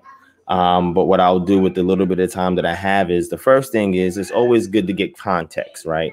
And Pastor Raniece, what she was saying in regards to the book of Romans, where it was talking about let every man be persuaded in his own mind. And when you read it for context, you see that it had to do with, like she said, meat and vegetables. Well, if you understand anything about ancient Rome, there are various things that were there that influenced vegetarianism, as well as in the region of the Levant.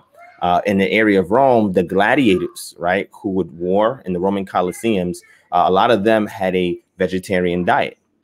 Plato, right, and in his one of his plays, he has a character called Socrates, and they speak about the preeminence of vegetarianism because of the respect of plants having souls just like animals and humans, right? Or excuse me, animals having souls just like humans, and plants are devoid of that, right? So they believe that it was good to eat plants or to consume plants so that you wouldn't take away the soul from the animal unrighteously, right? And then Platoism had influence in early Christianity, right? So by the time Shaul or Paul's get into Rome, you already have people that are there in Rome who are not eating meat, right, who avoided meat because of philosophical reasons and other reasons like that. Well, when you get into the region of Israel at that time, you'll see that you had the Nazarene sect themselves, even some Ebionites who also refrained from meat as well. They believed the meat was not set apart or not kodesh, or what we call kosher today, because they believe it was unclean. So that way they withdrew themselves to certain areas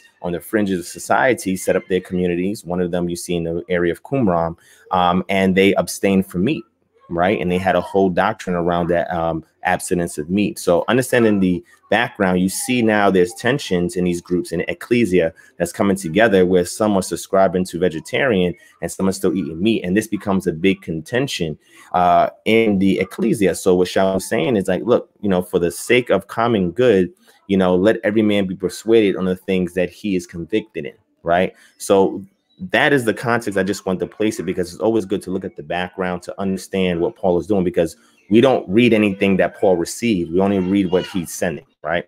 The second thing I want to mention is Hebrews 4. It's a great scripture when it comes into that rest.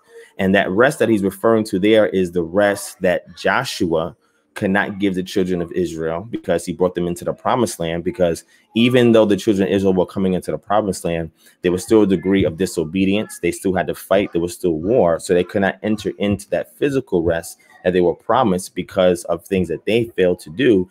Yet they said that Yeshua was coming to bring a spiritual rest. That's why he says that my burden is light and my yoke is easy, right? So he also came and gave that rest that we have, but that does not neglect the fact that the cultural mandate of the Sabbath was still established and it was not avoided. Yeshua rested, the disciples rested, the apostles rested. Matter of fact, they couldn't even go to the tomb of Yeshua until after the Sabbath, right? Because they were resting and keeping the Sabbath. So the Sabbath never went anywhere, right? The Sabbath was never, we didn't get any instructions that the Sabbath was done away with. Now, there's some people who would parse out the 10 commandments and say, well, this is not, you know, the Mosaic law. Like, this is just eternal law. That's the establishment. This is why they said this is why the 2 tablets are placed into the mercy seat, because that represents the foundational laws of the Most High's kingdom, irregardless of time, right? Or dispensations, if somebody wants to use that term. But one of those commandments, the 4th commandment, is what? The Sabbath. So how come the 4th commandment is all of a sudden saying, oh, well, you know, this is not good anymore, but yet the other 9 is, but yet we have no teachings from Shaul, no teachings from the apostles saying that the Sabbath is no longer something that they kept. Now, when it comes to Gentiles, that's a different story altogether, because now you have a discussion whether or not the Gentiles should subscribe to that or not. Now, the Gentiles decided they want to cleave and keep the Mosaic law, then they also would keep the Sabbath. But in regards to what was being taught by the apostles, they never taught that that cultural mandate that was inherent in their character as Israelites was ever done away with. And there's no text that can do away with that. And the last point I want to make real quick is that my brother, my elder Michael Holloway, shout out to my brother elder Michael Holloway, shout out to Sister E. I forgot to give the shout outs. Pastor Richardson in the building, Yakoba, Pastor Raniece Kirklin. How you doing, sis? Dr. Janet L. Howell. I got the Nowell, excuse me. I got to give props to all my elders on here, because I think all of you are older than me. I'm not going to mention your ages. All right, I won't get nobody upset, but these are all my elders on the panel. They may look younger than me, but you know, these are my elders, you know. I just want to make this last point, just so that we can understand context, right? So my brother elder Mike Holloway, who I have much respect for, we had a great dialogue a while ago on my platform, and he was one of the, I would say, the best Christian apologists I could talk to, because he's reasonable, he has a good head on his shoulders, and he's willing to build, right? He's not just there to argue. But what I want to say is that he brought up Deuteronomy chapter 5, which was interesting, because it was talking about the covenant that was made by the children of Israel on Mount Horeb, right? So Moshe was talking about, hear Israel, the statutes and ordinances that I declare in your hearing this day, learn them and observe them carefully. Yod-Heh-Wah-Feh, Elohei Power made a covenant with us at Horeb. He did not make this covenant with our fathers, but with all of us who are alive here today.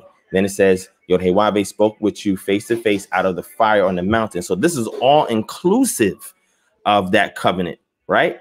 Horeb being the location, because this is them being brought out of Misraim, whereas the covenant made with the forefathers led them into Misraim to give the period of time for the Sedom Amorites to be full so they could be judged. And that's at the same time when he's pulling them out, right? So now we have him, Moshe, being called, the statutes and ordinances. He's specific. He didn't say statutes, laws, commandments, judgments. He just said statutes and ordinances, which means that you have some additions to a covenant. Remember, there was more than one covenant, 2 covenant, 3 covenant. Every time the Israelites disobeyed and the Most High went to go and rescue them, they made a covenant that they will keep the things that was agreed upon at Mount Sinai, or in this case, at Mount Horeb, which is the same location. But what's interesting is if you go to Genesis chapter 26 and verse 5, we see something that's very antiquated, something that's much older than that, right? I'm going to read it for real quick and then I'm done. Genesis 26 and 5.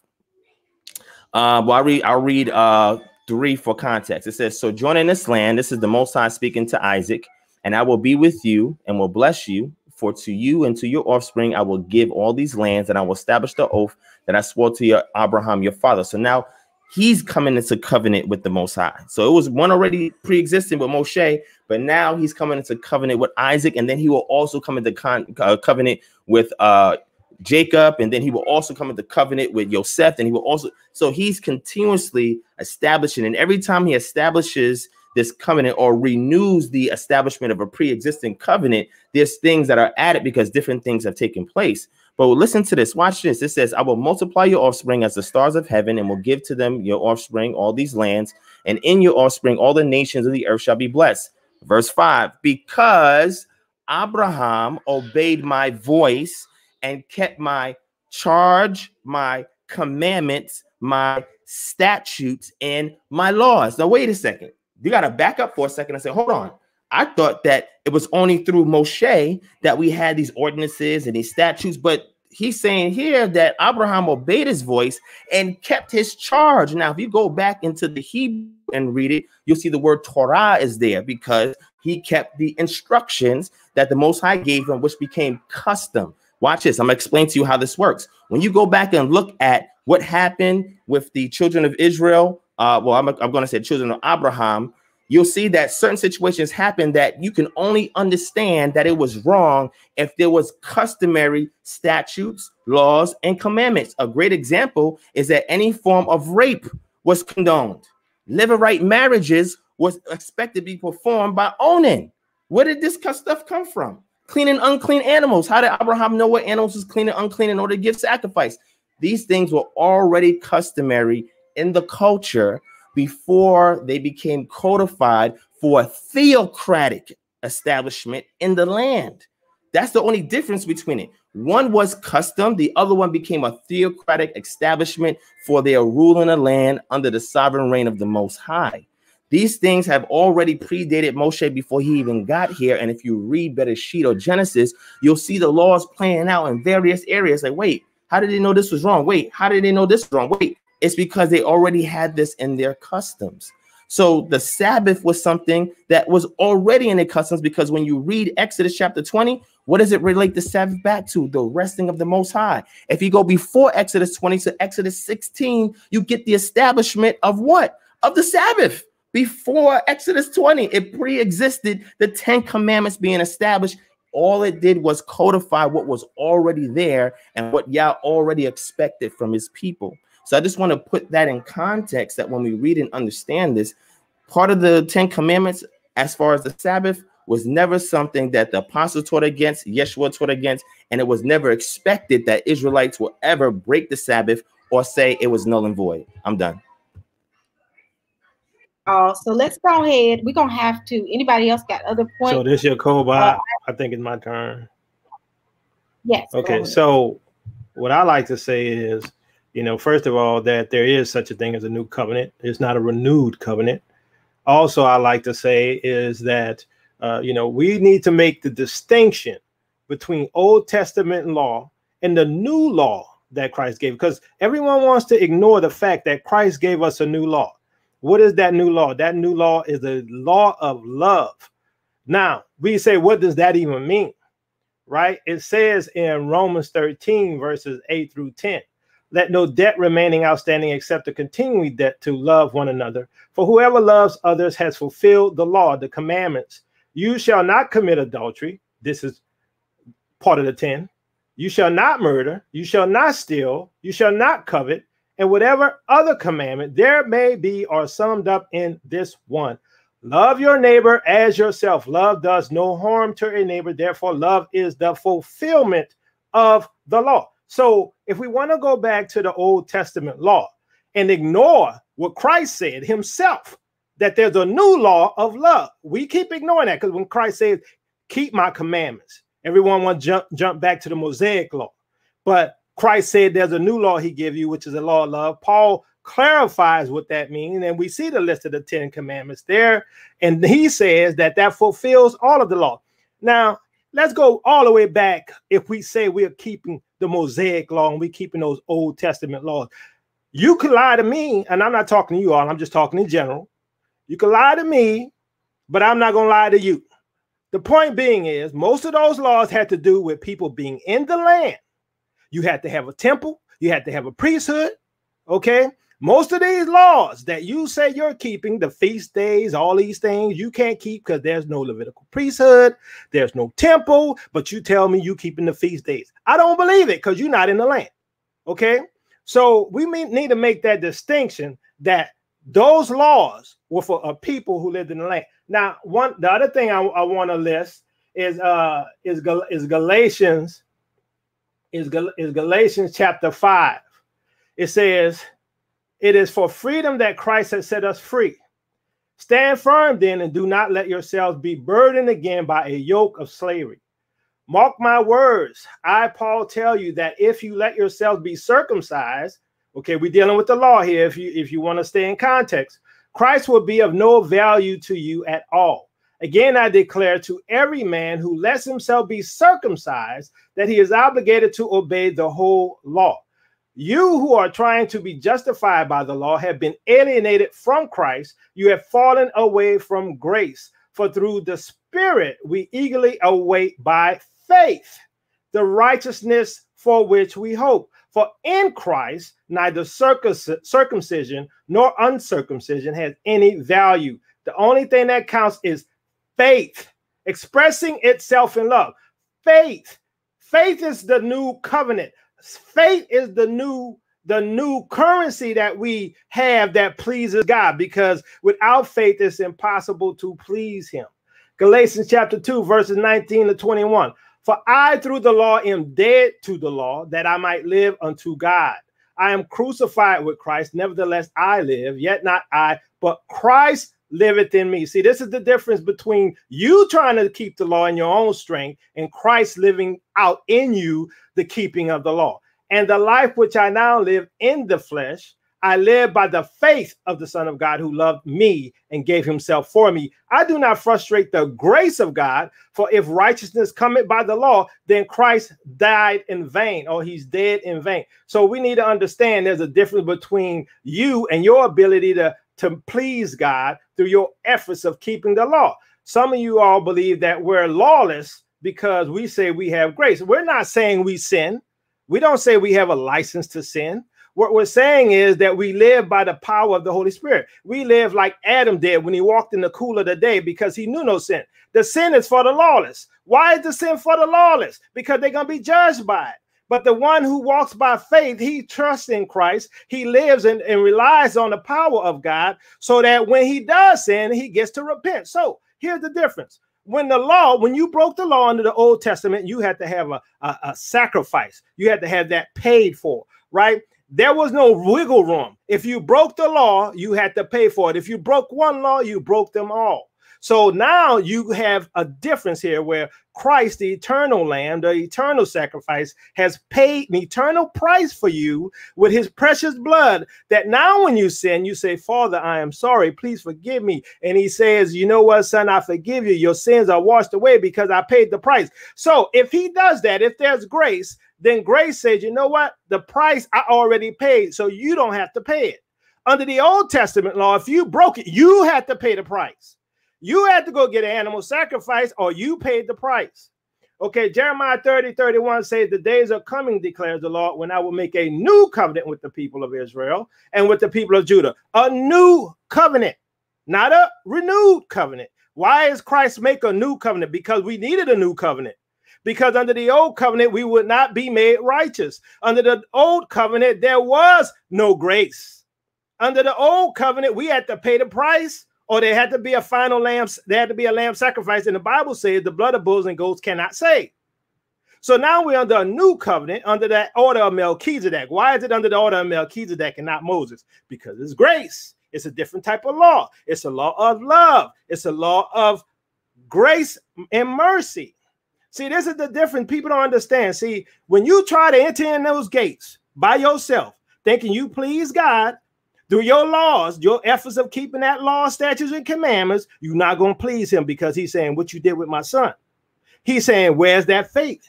He says, I already paid the price.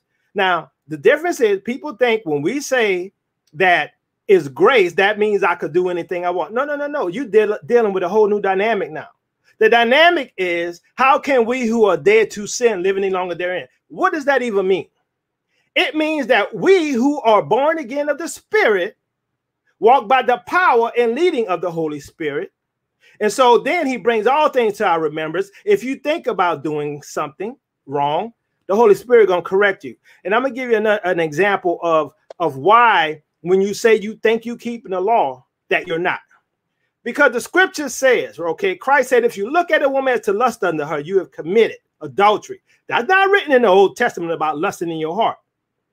Okay, so there's other laws like that. Paul said, I see a law in my members that when I want to do good, I can't. Now you state that it was all the laws written on the tablets of stone. No, because when I want to do good, my flesh says, no, do bad. Oh, wretched man that I am, who shall deliver me from this body of death? Who? Christ. This is why we have Christ. This is why we submit ourselves to him and he leads us. That's why the law is for the wicked, because the wicked is going to be judged by what's written therein. But those who are saved, those who are born again, are judged based upon faith in Christ. That doesn't mean you can do anything you want. So we need to understand the difference between law and the difference between grace.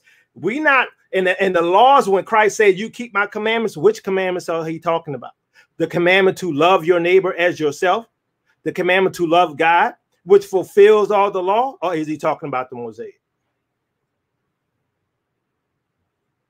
All right. Can I respond to that? Okay. Okay. Can I say something real? Yeah. Okay, go ahead, sis.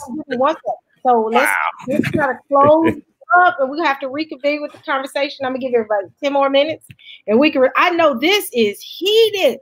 I step away for a minute to go answer the door, and I come back like, what happened?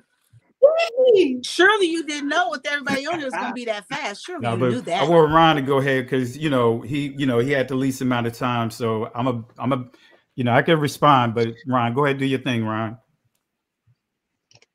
All right, Sister E, do I have your permission, sis? Oh gosh, yes, this is good. Come on. It's your platform. I got to be respectful. It's interesting because I plan on going live in like an hour. So if anybody still want to keep rolling, you got the after party coming up soon. I didn't even know you was having this discussion. I'm just grateful to be here amongst so many great, you know what I'm saying? Praise the Most High, man. So, Brother Yakoba, I don't know what your position is. Are you a Christian, my brother? Brother Yakoba? I don't go by the identity of a Christian. I go by a believer in Christ who's an Israelite. So you're an Israelite who subscribes to Christian doctrine, correct? Meaning that you believe that we're in the new covenant of Jesus through his blood, correct? Correct. Okay, good. All right. So I just wanted to respond to a couple of things. One thing that you mentioned, and again, this is just, out of dialogue, right? Everybody here know my spirit, and I'm not here to contend or to argue anything, but I just wanted to counter some of the points that you made. Because some things that you say would be misleading if somebody is not studied in the time, right, or of Torah. And what I mean by that is that a lot of times people always say that love is a new law. Love has already been there in Torah.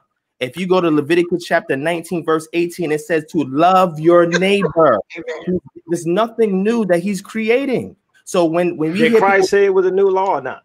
Hold on. Well, you said it was a new law because you said the new law. No, Christ said it's a new law. Christ said that. All right, cool. So, but in what context?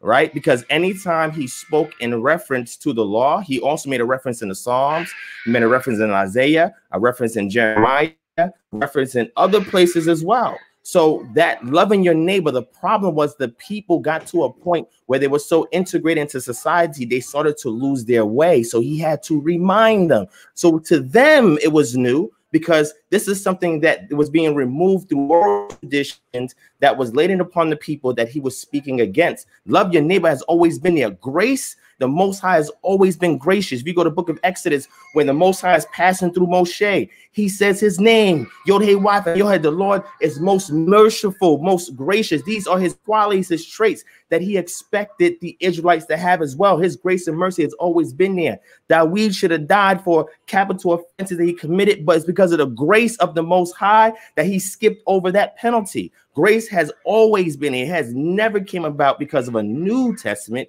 It has always been here. Faith, you mentioned faith as well. Hebrews chapter 11 in New Testament scripture says that all the forefathers had faith, and their faith is what justified them. This was before Yeshua even walked the scene. Faith was already going on.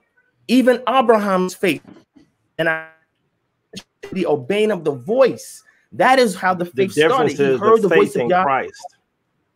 Okay, so I'm gonna get there. All of this is the essence of Christ. So everything that we see that is happening in the Tanakh is the essence of Christ. Now it becomes embodied, and what he has to do is he has to reestablish the things of old, because of so many successive captivities and integrations into other foreign nations. The people are beginning to lose their way. So these things sound brand new to him. The brother said about the adultery. If you look on a woman with lust, you've committed adultery in your heart. Well, first of all, you can't commit adultery unless you're married. That's number one. And number two, guess what? If you look at the last commandment of the 10 commandments, it says, do not covet your neighbor's wife. Wait, hold on. That's not committing the act. That's something that's already done in the heart. So what I'm simply saying is, if you do not examine the Tanakh and the Torah for what is written, read it within its historical context, its cultural context, its linguistic context, and be able to extract these things, you see that these things are axioms that was already pervasive through the lineage of the people who will be called God's people or Yah's people. This stuff has already been there. All he was doing was codifying it and pulling out the weightier matters. Last point, he was speaking to the Pharisees and said, you guys tithe, come in and many all these things, but you've missed the weightier matters of the law. You go back to Deuteronomy chapter 10, verse 16, it says, circumcise the foreskin of your heart. Psalm 51, where David was praying, he said, look, I would give you bulls and goats, but what you require is a broken heart, broken and contrite. So Paul says that the law was our schoolmaster. Hold on. What I'm simply saying is, all of these things we find in the New Testament. I'm not going to disagree with that, but you got to keep it in context. And I am keeping it in context. Now you got to understand that Paul said that the law was our schoolmaster. Why? Because we needed to learn that we could not keep the laws, right? Because he says, if you offend in one, you offend that in all. So we were not perfect like Christ is perfect. So God requires perfection. And because he required perfection, he had a perfect sacrifice, which is his son, who was able to keep a perfect law. So now that we have a faith in Christ, in someone who was able to keep the perfect law, now by faith in him, we keep the perfect law. Let me ask you a question. That is the difference. Did Yeshua keep all the statute laws commandments? Yes or no? All the statute laws? Yeah, of course he did, because he fulfilled all the laws. Wait, he can't keep all of them because some of them don't even pertain to him. Well, he was the final sacrifice, right? He right? He the embodiment of the law, right? Did not Christ keep the Sabbath day because he's the Lord of the Sabbath, right? So how do you say that? How do you say he did? So did he break the Sabbath? Well, when he went out there in the grains with his people, according to the Pharisees, but according to him, hold on. Because he's God in the flesh, he is Lord of the Sabbath, so he cannot break the Sabbath because he is our Sabbath day rest. He is our Sabbath rest. He's the fulfillment. Hold on. The Bible says that that all of that was a shadow of things to come. What does that even mean? How is the law and all of these things that happen a shadow of the things that were going to come, which were going to be fulfilled in Christ? We got to understand that. Okay, so first I want to answer somebody in the chat. They said, show me in the Old Testament where it says love thy neighbor. So go to Leviticus chapter 19, verse 18. I already put it out there, right? You can go back and you can read that for yourself to the person in the chat. And in regards to you, my brother Yakoba, and again, I'm building with you. There's no debate, no argument. You know, I know you have limited time, but I would love to bring you on my platform so we can just talk about this ad infinitum, and that way we can build in more detail meticulously on these fine nuances that we're bringing out. So what I'm simply saying is the problem with the issue with the children of Israel from the time that Moshe brought the law to the people all the way to the time of Yeshua, you know how many years that was and how many events happened during that period of time? So many things happened during that period of time that we have to take account for to see why the people got to a point where they were and why Shaul had to say certain things to the people and even mostly the Gentiles, who was his major audience. Remember, he's talking to the Gentiles. Galatians chapter 2, he said the right hand of fellowship was given to him to go to who? The uncircumcised. So we have to keep in mind who his audience. Hold on, my brother, because you said you're an Israelite. Who his audience is, that's number one. And number two, the point that I'm trying to say is that when Christians, and I'm not just saying you, and I'm just saying in general, when Christians say, well, every time you break a law, you got to give a sacrifice, that is untrue. And I don't know why people say that every time you break a law, you got to give a sacrifice. That is not true. Only people who do not study Torah say, hold on, my brother. Only people that do not study Torah say those things, because if you look at all do you keep the feast days? Yes or no? Yes, I do. I keep the feast days and I keep them as a memorial. That's okay, then as a memorial. So you don't keep it according to the law. I do keep because it you're doing it as a memorial. So let me explain something to you, my brother. Okay, let me explain. And I want to get too technical since we don't have a lot of time, right? When you look at Exodus chapter 12, where it goes into the Pasach or the Passover laws, you'll see things in there that you don't see in Deuteronomy. Things you see in Deuteronomy looks like it's things additional that you don't see in Exodus. Do you know why that's the case? Because in Exodus, when it was first given, where were they at? It was in Israel, right? They was in Egypt. And then by the time we get to Devarim, it's believed that this is the 5 books of Moses, that occurred right before they went into the promised land, right? But if you ask scholars, they'll say this is written close to the post-exilic period. The point I'm trying to make, you did it as memoriam, though. Did you not say that?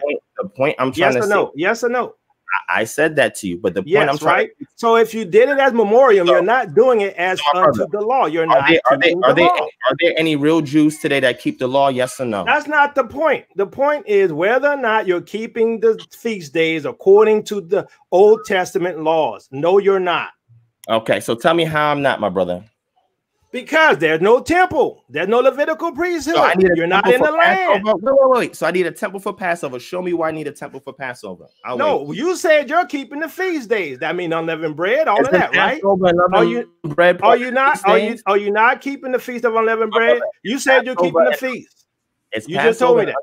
Yes, sir. Is Passover and unleavened bread part of the feast days? Yes or no? Yes. And if it is, do I need a temple or do I need a priest in order to do that? No, you need a temple. You need a sacrifice. I mean, Exodus 12. Yes, my brother. Show me in Exodus chapter 12 where I need a temple and a sacrifice in order for me to keep the Passover. That's all I'm asking you, my brother. Show that to me, please.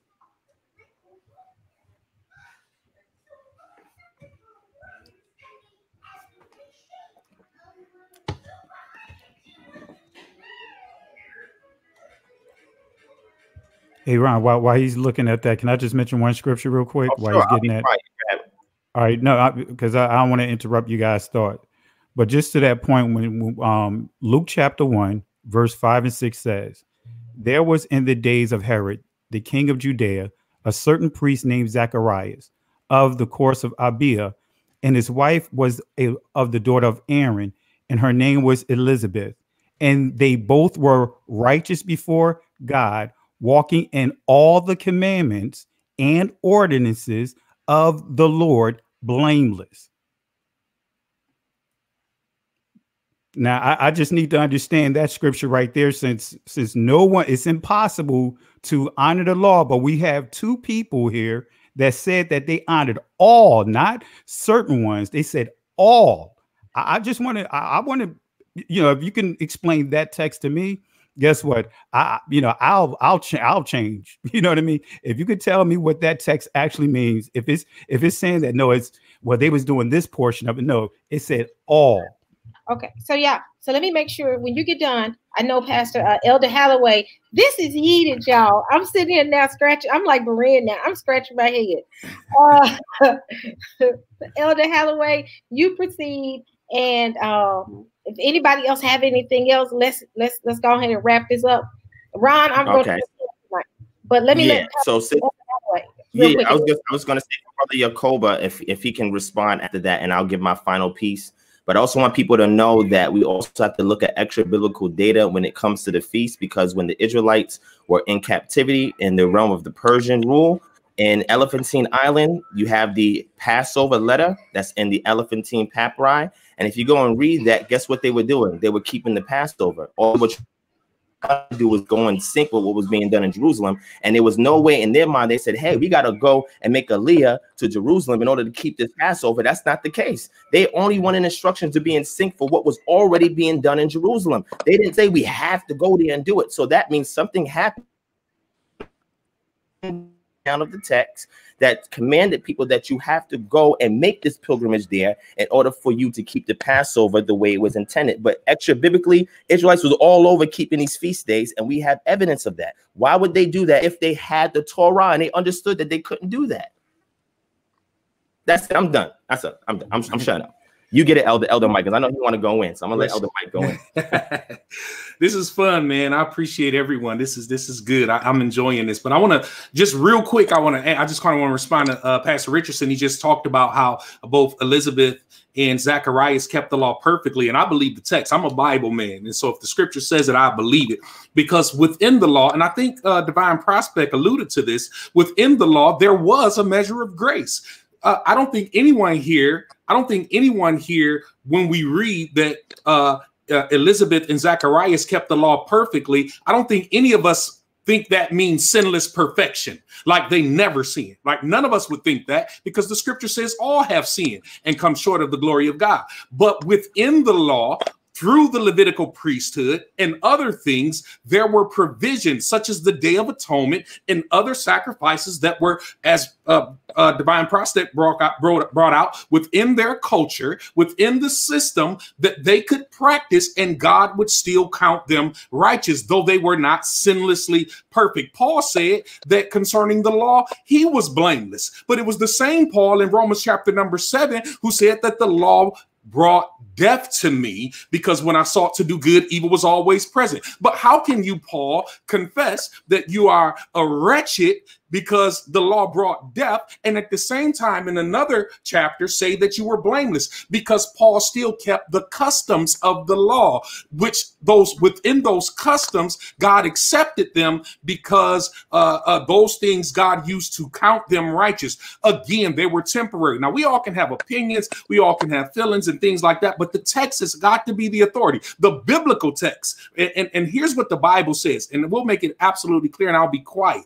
And I just wanted to hit real quick before I go to the other text, the verse that Brian was asking about. Well, the scripture does say 3 times a year you shall, all your males are to appear before the Lord God, the God of Israel. We know that the pilgrimage feast included Passover. And so, yes, there was a biblical command to bring your sons to the temple on Passover. Yes, prior to Exodus chapter number 20, they kept it within Egypt, right? And God gave them that. But God established in the law that had to be done at the temple. And listen, I'm with Yakoba. You're not keeping Passover according to the law. Now, I'm not against. If people say you want to keep it as a memorial, more power to you, right? Just don't for one moment think that it adds any measure of righteousness to you than other than outside of having faith in Jesus Christ. But this is the verse I wanted to go to real quick in the book of Galatians. And my brother Yakob kind of alluded to this verse, but let's let the scriptures do the talking,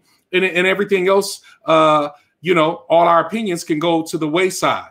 Now, it says here, now the promises were spoken to Abraham and to his seed. It does not say and to seeds as referring to many, but rather to one, and to your seed, that is Christ. What I am saying is this: the law, brought this out earlier, which came 430 years later. I agree with Divine Prospect that there were customs that the law gravitated to that were within their culture before Exodus chapter 20. I agree, but not all. You can't say that because, again, according to the Apostle Paul, the law did not come till 430 years later.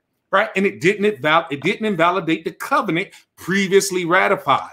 Watch this, verse 18. For if the inheritance is based on the law, it is no longer based on a promise, but God has granted it to Abraham by means of a promise. Why then the law? So in other words, why did he give us the law then? Well, it was added. Notice it was added, not something that always was. It was added because of their transgressions having been ordained through angels by the agency of a mediator until the seed who would come to whom the promise had been made. Now, I'm just going to jump down and I'll be done here. Verse 21, is the law contrary to the promise of God? God forbid, may it never be. For if a law had been given, which was able to impart life, then righteousness would indeed have been based on the law. So if righteousness would have been based on the law, it's not based on the law now, but the scriptures has shut up everyone under sin so that the promise by faith in Jesus Christ might be given to those who believe. Verse 23, but before faith came, I agree, there was always faith. Abraham had faith, but now we're talking about the covenant that is ratified in Christ's coming. Yes, Abraham had faith. I believe David had faith. Yes, the old covenant people had faith. Hebrews 11 gives us a chapter of old covenant people with faith, but they were not under the dispensation or covenant of grace as we are today, because Paul says before faith came. We can't erase that. We were kept in custody under the law, being shut up to the faith which was later to be revealed. Therefore, the law has become our tutor to lead us to Christ. Remember, the law is the tutor so that we may be justified, not by the law, but by faith. But now that faith has come, we are no longer under a tutor. What was the tutor? The law had become the tutor. But now that faith has come, we are no longer under a tutor. For you are all sons of God, not through the law, not through keeping the Sabbath, not through keeping the feast days, not through circumcision, but you are sons of God through faith in Christ Jesus. For all of you who were baptized into Christ have clothed yourselves with Christ. There is neither Jew. See, all distinctions have been broken down now because it's no longer about being physical Israel, right? Gentiles in that day, such as they would have to, in essence, become Jew or become Israelite through circumcision and allegiance to the law. No longer. In Christ, there's neither Jew nor Greek, neither slave nor free man. There is neither male nor female, for you are all one in Christ. And if you belong to Christ, how? By faith, then are you Abraham's descendants and heirs according to the promise. I'll leave it at that. All right, Pastor Raniece, do you have something? Because I saw you raise your hand. Oh, please don't mind my gestures. I'm about to say, listen, poker face, poker face. I don't have anything to add. My thing is, whenever you talk about the Sabbath and you talk about the law, it just boils down to we always take this one particular Sabbath and we, for whatever reason, we make it harder than what it is, because it's not hard. Like, when we try to go back and forth, and this is it, I'm not, because everything has been said. But first of all, we have to be clear that when we have these discussions that, it becomes debates or something in general, when we're trying to come back with something to prove what's right or wrong, when we will allow the Spirit to give us clarity, because that's how we edify one another. Basically, we all know in part, right? Everything is not going to be fulfilled until the Messiah comes back. And the only point I'm going to say is that that one scripture you used, Elder, when you said, but when faith came, but that's the whole key, because the Messiah came. But just because he came doesn't erase who and what his purpose and mission was. We have to remember why he came. Matthew says he came to save his people. I came to save that which was lost. His purpose is saying, I absolutely know y'all can't keep the law. So what did the Messiah do? That's just like when it comes to the law. We have all these laws, but when I had to study, you have categories of law. So really, what did the Messiah do? He fulfilled the sacrificial part of the law, period. Listen, and I'm not a scholar, y'all. I got some heavy hitters. I'm gonna get my brother Divine Prospect back. You might be my elder, like Pastor Kelly, my elder. I might be older. Don't come at me. Listen, but let me say this to you. He just why is that hard? That he just fulfilled the blood sacrificial part of the law, because them Levites, them priests, listen, they was offering up stinky sacrifice, blemished animal. They was keeping the fat stuff for them. They was being hoardish. Come on, that's what we do as a people right now. We wanted the best for ourselves. That's all. That's what this was about. Even if you take away that we as African Americans are not the people of the book, let's go there, okay? I don't care that if you don't believe you're Israel, there is one faith, one way, one baptism, and one doctrine, period. So we all are supposed to do what the word says, speak the same thing. There's no private interpretation. So we got to come away from pride, honestly, so we can edify and just keep talking about it little by little. Because if we don't understand that if we're saying the same thing, then why are we having the discussion? Because we're still living different. That's what this boils down to. Even though we're not in our own land, keeping the feast days, but guess what? We do it out of practice, because when the Messiah comes, it's going to be perfected. But we do it so we can remember what we're trying to do. What? Please the Most High and honor the work of his son, because he was the master strategist. And I'm done, because here I go. That's that path. That's that spirit coming in. I'm sorry. Listen, the bottom line is the Most High already knew Adam was going to mess up. Listen, grace was, he kicked Adam out of the garden. That's grace. There was an oral command. Do not touch that tree. There was 3 trees in a garden. There was life, there was death, and there was the tree for food. Don't touch that. He knew that he was going to mess up. The Most High already knew what it was. His plan was that, listen, he's our Redeemer, and he wants us all to come and reign with him forever. That's the whole purpose of this life. How do I realize the purpose of my life is that he get the glory out of it, and I was a light, a peculiar generation, a royal priesthood, to be the light and the salt of the earth, that this is what we do. So all roads point this way. And I'm done. Don't ask me for nothing else. I ain't gonna say nothing else. Bless y'all. One and done. One and done. Plate, man. Just give us this a collection plate, man. What's going on? Can I say something really quickly before Pastor Kelly? Just really quickly, because my brother he breaks it down, and so I'm just gonna say something really quick. When you look at John 17, chapter 17, verse 6, it says, I have revealed your name to the men whom you gave me of the world. They were yours, and you gave them to me, and they have guarded your word.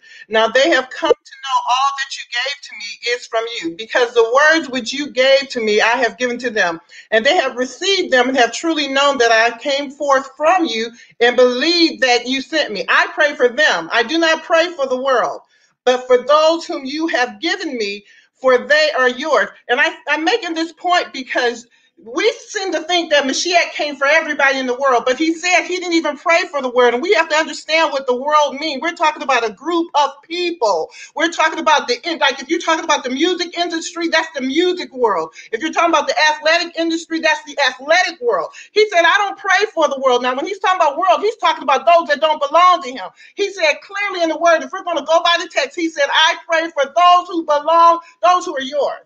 He said, I pray for those whom you have given me, for they are yours. Who are yours? People say it doesn't. Man, you locked up. I was about to hit the preacher chords. I was about to hit the. That he's talking about. He's talking about the lost sheep of Israel, which are we are them. And I'm done. I'm done. Oh, I'm done. Doctor, you were breaking down. We couldn't hear it all. It's getting hot in here. I want to give clarity to what That's what he I said. want to get clarity to what. Yeah, I mean, you man, I was ready to hit the preacher chords. Y'all going in up in here. What is it? E flat? Which one of you guys? E flat? Which one?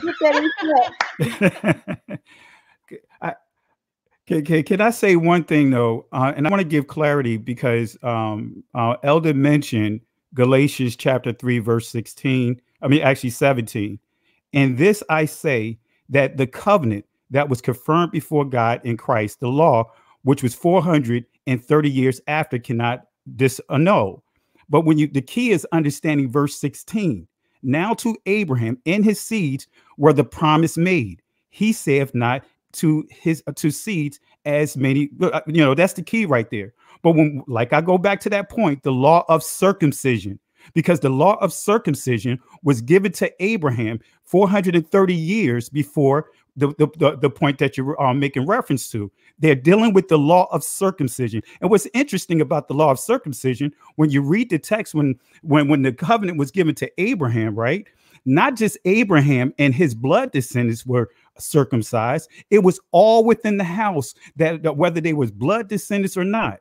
So actually, going back to Paul's letter, Galatians, he's dealing with the law of circumcision. And oftentimes we take the law of circumcision and make it to all. But let me give you a point here. Let me give you a point here, right? Because if we go to Romans, let's see what Apostle Paul says, because in Galatians, he said we're not justified by faith, right? By works, right? He said we're not justified by works. But we do know that James gave a stern rebuke to that, right? About all right, let me go to James first, and then I'll go to Romans. Let me read what James said about responding to faith and works. Let's go to James real quick. Let me pull it up here, and I'm going to read it. Chapter 2. All right, let's see here. It says, let's see here. Let's see. Yeah. It says this. All right. What doeth it profit, my brethren, though a man say he hath faith and have not works, can faith save him? If a brother or sister be naked and destitute of daily food, and one of you say unto them, depart in peace, be ye warmed and filled, notwithstanding you give them not those things which are needful to the body, what doeth it profit? Even so faith, if it hath not works, is dead, being alone. Yeah, a man may say, thou hast faith, and I have works. Show me thy faith without works, and I will show thee my faith by my works. Thou believest that there is one God. Thou doest well. The devils also believe and tremble. But it goes on to say, verse 20, but wilt thou, O vain man, the faith without works is dead. Was not Abraham our father justified by works when he had offered Isaac his son upon the altar? Seest how faith wrought with his works, and by works was faith made perfect. All right. So we see you can't just say you have faith and don't have works. You got to have both of those things. Right. But let me show you something here when we dealing with the law of circumcision, because that, as Divine Prospect pointed out, as some of the others pointed out, Paul was what? He was the apostle to who? The uncircumcised. And that's one of the things that came up when you read Galatians chapter 2. Apostle Paul confirms that. Say the law of circumcision was given to Peter, and he was the law of uncircumcision. I mean, not law, but the ministry of going to the circumcision and vice versa. And said that he was what? Given the letter and also handshake. They approved of him. But let me show you what Paul also says in Romans chapter. Let's go to Romans real quick, chapter 2, right? And that's why I say when we're dealing with, we have to put it in this proper perspective, because we thinking that we just tossing everything out. But it says here, for the name of God is blasphemy. This is Romans chapter 2, verse 25. For the name of God is blasphemy among the Gentiles through you, as it is written, for circumcision verily profiteth if thou keep the law. But if thou be a breaker of the law, thy circumcision is made uncircumcision. It goes further. Therefore, if the circumcision the uncircumcision keep the righteous of the law, shall not his uncircumcision be counted for circumcision? Shall not uncircumcision, which is by nature, if it fulfill the law, judge thee, who by the letter and circumcision doest transgress the law?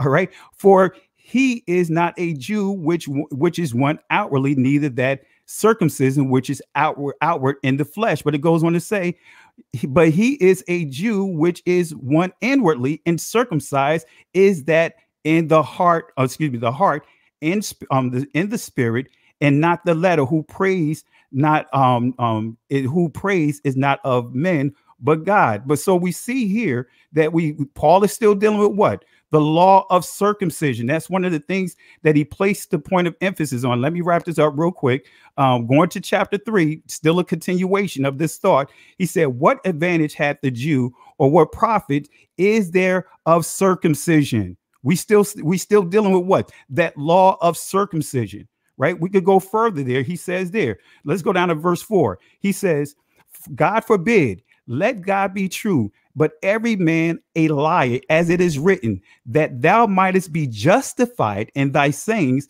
and might overcome when thou art judged. But if our righteousness commend the righteousness of God, what shall we say then? All right. So you see here, he's literally going further and giving proper clarity, but he's dealing with what? The law of circumcision. He's not tossing out all the law. We could go right through his letters and we'll constantly see him dealing with the law of circumcision. And so when you make reference to Galatians chapter 3, verse 17, go to Genesis and you'll see that what? When the covenant was given to Abraham, how did they seal that covenant? By way of what? Circumcision. And so that's the key right there, is that Paul is, going back to the prophecy Moses gave in Deuteronomy 30, he placed the point of emphasis on circumcision of the heart, and for the heart to be circumcised. And that's why Apostle Paul continuously brought that law up in his different letters. I can go further with it, can I just ask him one quick question? And I'm not going to talk or even respond to the answer. But Pastor Richardson, would you say then, based on what you explained, that at least, right, because you made that what I read in Galatians chapter 3 about circumcision, so then you at least would say that circumcision is something that we no longer have to do then? Would you say, is that what you're saying? No, I'm not. What I'm saying is, I'm not saying that that's something that we don't have to do, because especially, but what Paul is saying in the letter is, if you don't have a change of heart and you get circumcised, what does it count? If your heart is not changed, because remember, that's what the thing that they were pushing. They were like, what is that? Acts chapter 15. They were saying that, hey, people have received Christ, the testimonies of Christ, but then others came behind Paul and Barnabas and said, Barabbas saying, well, not Barnabas, Barabbas, but Barnabas saying, hey, that doesn't matter because you don't have a change of heart. So what I will say, what I believe, going off the scriptures, that circumcision is still important. But now what we see is Moses is what? Dealing with what? He made a prophecy about the circumcision of the heart. So again, when we see that with Abraham, circumcision was what? Part of the covenant that was handed down, and everyone in this household got circumcised. So I'm going to say from what I read of the scriptures and what it says on the law of circumcision, what Paul is saying, Paul is not saying that he just completely throwing out the law of circumcision, but he's saying is, what is good is circumcision if you don't what? Change the heart. That's what Paul is saying. If you circumcise and your heart is not changed, then you just what? Undid your circumcision. That's what Apostle Paul said. So that's the point that's the point that I want to echo, is that guess what? If we don't have a change of heart, what does it matter? That's exactly what Apostle Paul is saying. And I echo what he says. So one of the things I want to say is, if we look at it, the context of what Paul was saying about circumcision and uncircumcision, and then pretty much he was saying those who are of the law and who are not of the law, that, we can see that there's a different requirement, because that original covenant was, along with Abraham, was confirmed with circumcising their sons. right? But we know that the true fulfillment of that ends up in the circumcision of the heart. That was the whole matter. The Bible talks about how the Old Testament was a shadow. And, you know, just to go back, and I'm gonna have to go after this. You know, when we were talking about the feast days, and, you know, we're talking about the law, right? And that's the distinction I'm trying to get here, is that when you say you're keeping the law, I'm saying you're not. Because Deuteronomy 16:16 says, 3 times a year all your men must appear before the Lord your God at the place he will choose, at the festival of unleavened bread, the festival of weeks, and the festival of tabernacle. No one should appear before the Lord empty-handed. So the place of his choosing, what was the place of his choosing? The place of his choosing was the temple. It was in the land. It was Jerusalem. So, you know, we have to make sure that we understand that when we say, or you all say, you're keeping the law, as it is written in the Old Testament, I don't see any of you all keeping it.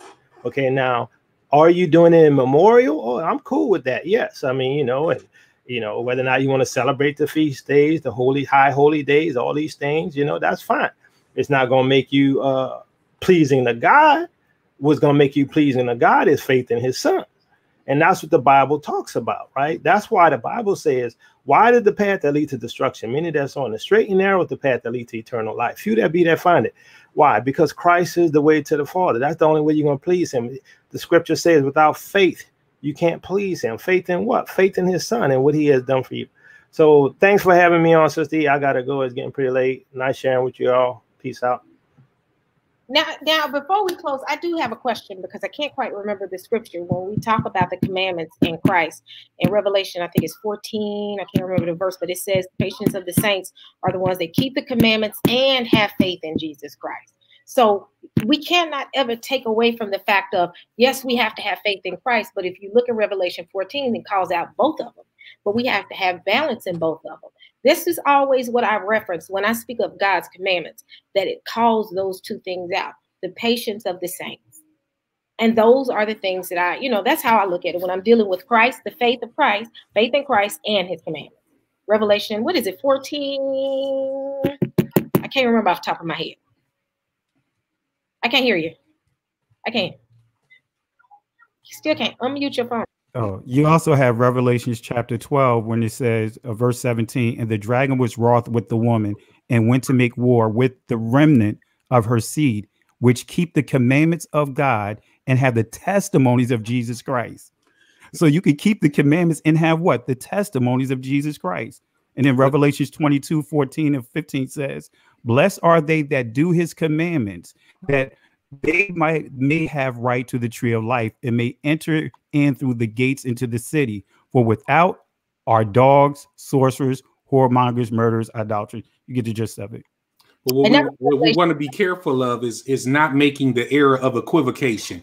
In other words, when you see the term commandments, you can't always equivocate that with Mosaic law. And that's the error of equivocation. In other words, you think that this word means the same thing in every context, in every dispensation. That's wrong. Adam had commandments we don't have. Noah had commandments we don't have. None of us are building an ark in our backyard. So Abraham had commandments we don't have. We weren't called to leave our father's house and go to a land that he would show us. So they're commandments within every epoch of time. And so let's not equivocate. The commandments of Christ we all keep, but let's not make that necessarily. Now, if it is, let the text prove it, right? Because we don't see them in Revelation. It doesn't say keeping the Sabbath. It doesn't say keeping the feast. So we want to be careful that we don't make the law the error of equivocation by applying the same meaning every time you see a word in any context or in any time. That's the problem. Okay, good. Quick question now, and let's make this clear. Who gave Moses the commandments? God did. So when we say God, when we talk about the manifestation of God, who is that? What do you mean? Christ. Oh, Jesus Christ is God in flesh. So when he gave him those 10 commandments, we're going to stick just to the 10. Those are the commandments of God that we're speaking of. When we say the Mosaic law, we have to ensure that we're not saying it as if Moses went to the side and just wrote some laws out. We got to realize that the very commandments that Moses held close to him, he got them from God. So I would totally agree. So when he says the commandments of God and faith in Jesus, are we speaking of the 10 commandments that Moses gave? Can I ask you a question? God gave Moses. who gave Moses the Levitical laws to kill animals? But the thing is, we can't even we can't. Was that God? Yes, that was God. But okay, so laws change, right? But the thing is, should I say this? Sacrificial law. Christ is our sacrifice. He's our Passover. He's our Sabbath rest. He's all of that. well, Apostle Paul, even to your point, Elder, he said Christ is our what? Passover lamb. Let us honor the feast. Yeah. No. That's a misunderstanding of the text. There was a love feast. Contextually, there was a love feast that the church had instituted where they would come together. Remember the problem that there wasn't the Passover. Remember what Paul told them in 1 Corinthians, where you're quoting. He said, you all are bringing food and some people don't have enough and you're not even sharing. And y'all have made the feast about who has the most. You're clicking off with other people. That wasn't the feast that you're referring to, the Passover feast. No, not at all. No, that's where Paul went further. If you continue to read and says, let's do this, right? And he taught them the not the Passover, but the communion to do in remembrance of the Lord's death. Again, we're not looking back at Egypt. We're looking forward to Christ. Now, let me give clarity to that. Going to Christ, right? When he dealt with his disciples, like when you understand the Pesach, right? You have, you could confirm this too, even when you read Josephus and also when we get with Exodus 12. Mm-hmm. The Passover lamb, it was a lamb for one lamb for each household up to what? 12 people, right? And so when you understand that, now when the Hebrew Israelite Messiah is with his disciples, honoring the Pesach, right? He is what? He said, when you do this, as you do this in remembrance of who? Him. He said, he's saying, not as you do the Eucharist, not as you do the Holy Communion. Amen. He said, as you honor what? The Pesach, that's what he's referring to it. Do this in remembrance of who? He didn't break lamb, right? He broke unleavened bread. So he didn't break lamb. But what I'm saying is, Christ, because it was 13 of them in that room, right? Mm-hmm. He became that what? That lamb for the house himself as well. So they didn't need a lamb anymore. Is that right? And that's what we are talking about. We agreed that he became what? He did away with the sacrifice because he became what? The Passover lamb. But let me get to the main point that I want to get to, because what he's saying to his disciples, as you honor the Passover, right? Do this in remembrance of who? It doesn't say as you honor the Passover. No, but I'm saying, what are they doing? They're honoring the Pesach, right? The scripture says that they're not honoring the Pesach in that scripture. Absolutely not. During that weekend, they are having Passover meal. Let's read it. If it says they're having Passover, I'll repent and I'll convert to what you're saying. But it doesn't say that. Doesn't say that. We could go to the history of the text and we'll see that they're honoring the Passover. They started doing this weekly. Met house to house, breaking bread and fellowship and in prayers. In Acts chapter number 2. This practice continued not just on Passover once a year. Let me pull it up here. Sure. Hey, ladies, we're quiet right now, aren't we? We're just getting. Amen. We're quiet. Come on, listen. No, I'm not. I have something to say. Come on, listen. Oh wow. Go ahead, Dr. Nowell. I'll pull up the scripture real quick, but go ahead. Okay, so now we're talking, and because what the big mistake that we make is we don't research the etymology of a word. We take the word and we go with it, we run with that word, and we don't research the etymology of the word. But that's what I'm big about, the etymology of a word. And when you research in Revelations, I believe it's chapter 12 and 17, and you research the etymology of that word commandments, the way that you said is entole, which means when you research what that word means, when it was transliterated or translated, it means this. You ready? Mm-hmm. It means a precept relating to the lineage of a Mosaic precept concerning the priesthood ethnically. I can't even talk, I'm so excited. Ethnicity, help me, y'all. Ethnically. Ethnically used of the commandments and the Mosaic laws of the Jewish tradition. Where do you read it from? I looked it up where? I researched what's the, what that word, because you're looking at an English word. But see, when we study the word of Yah, we need to break it down. Yes, it's a scripture, but remember, the scriptures were not originally written in English. Absolutely. That's why I know Greek and study Hebrew as well. And neither of those are the Hebrew definition of that word. Can I talk, brother? Because I listened to you a long time. Please just let me finish my thought. Okay? Yes, ma'am. I don't mean to cut when you look it up, that's what that word means. See, because I'm not going to speak on something unless I researched it and I have the backing that tells me this is what that word means in that language. It was translated into English. And that's why we need to go past what we're reading in the English when we get stuck on these words, because some of the words that they use in the English don't mean what they originally said. We have a different type of dialect, a different type of language. And so we have to research these things so we can properly understand what is being said, so that when we disperse it, we can disperse it with the knowledge of what we are actually talking about, not what we think that it says. And I'm not throwing stones at anyone. I'm just saying that one thing that I was taught coming up in the ministry, because I come from an old apostolic background, and I'm Hebrew now. I was taught to research. I was taught to find out who they were talking to, why they were saying it, where they were at, what was the customs of the land that pertained to what was being said in the word. And so we have to be very careful that when we research, and people say, I don't need to know what the Hebrew means. I don't need to know what a word means in Greek. I don't need to know what a word means in Aramaic. Yes, you do. Because guess what? It wasn't written in English. We learned this language when they brought us here. Our people didn't always speak this language. So when they transliterate or translate, just like when you say Yahusha or Yeshua or Yeshua or Yahusha, it doesn't mean Jesus. It doesn't mean Iosos. Those are two different words. That's a transliteration, because there's no word that can compare to Yeshua or Yahusha. So they had to take the thing closest to it and implement it into the word of God. And before then, Jesus wasn't even in the Bible. It was Iosos. But you understand what I'm saying? We have to research these things so that when we bring this knowledge to the table, we don't have to argue the fact. We just need to speak the fact. There's no argument or anything like that. I don't get upset when people don't agree with what I'm saying. I don't get upset when people come with a different concept, because you know what, there's some stuff in there that I learned from you tonight. You understand what I'm saying? Mm-hmm. But at the same time, we don't have to, how can I say it? We don't have to be offended or take offense because somebody is coming with a different school of thought.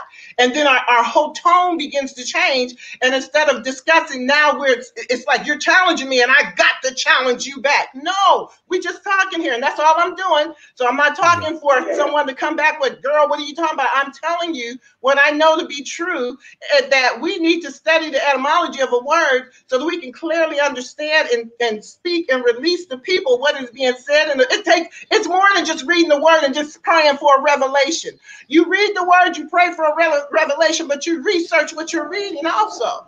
I mean, sometimes people saying they're getting the revelation, but what spirit are you listening to? The spirit of error or the spirit of truth? Because in the word, what I understand about the spirit of truth will lead you into all truth, not just partial truth. And like you said, it's progressive.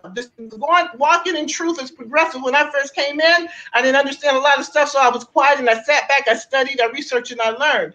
But it is progressive, and we are progressively learning. None of us have it all. We're learning from each other. We're bouncing off of each other.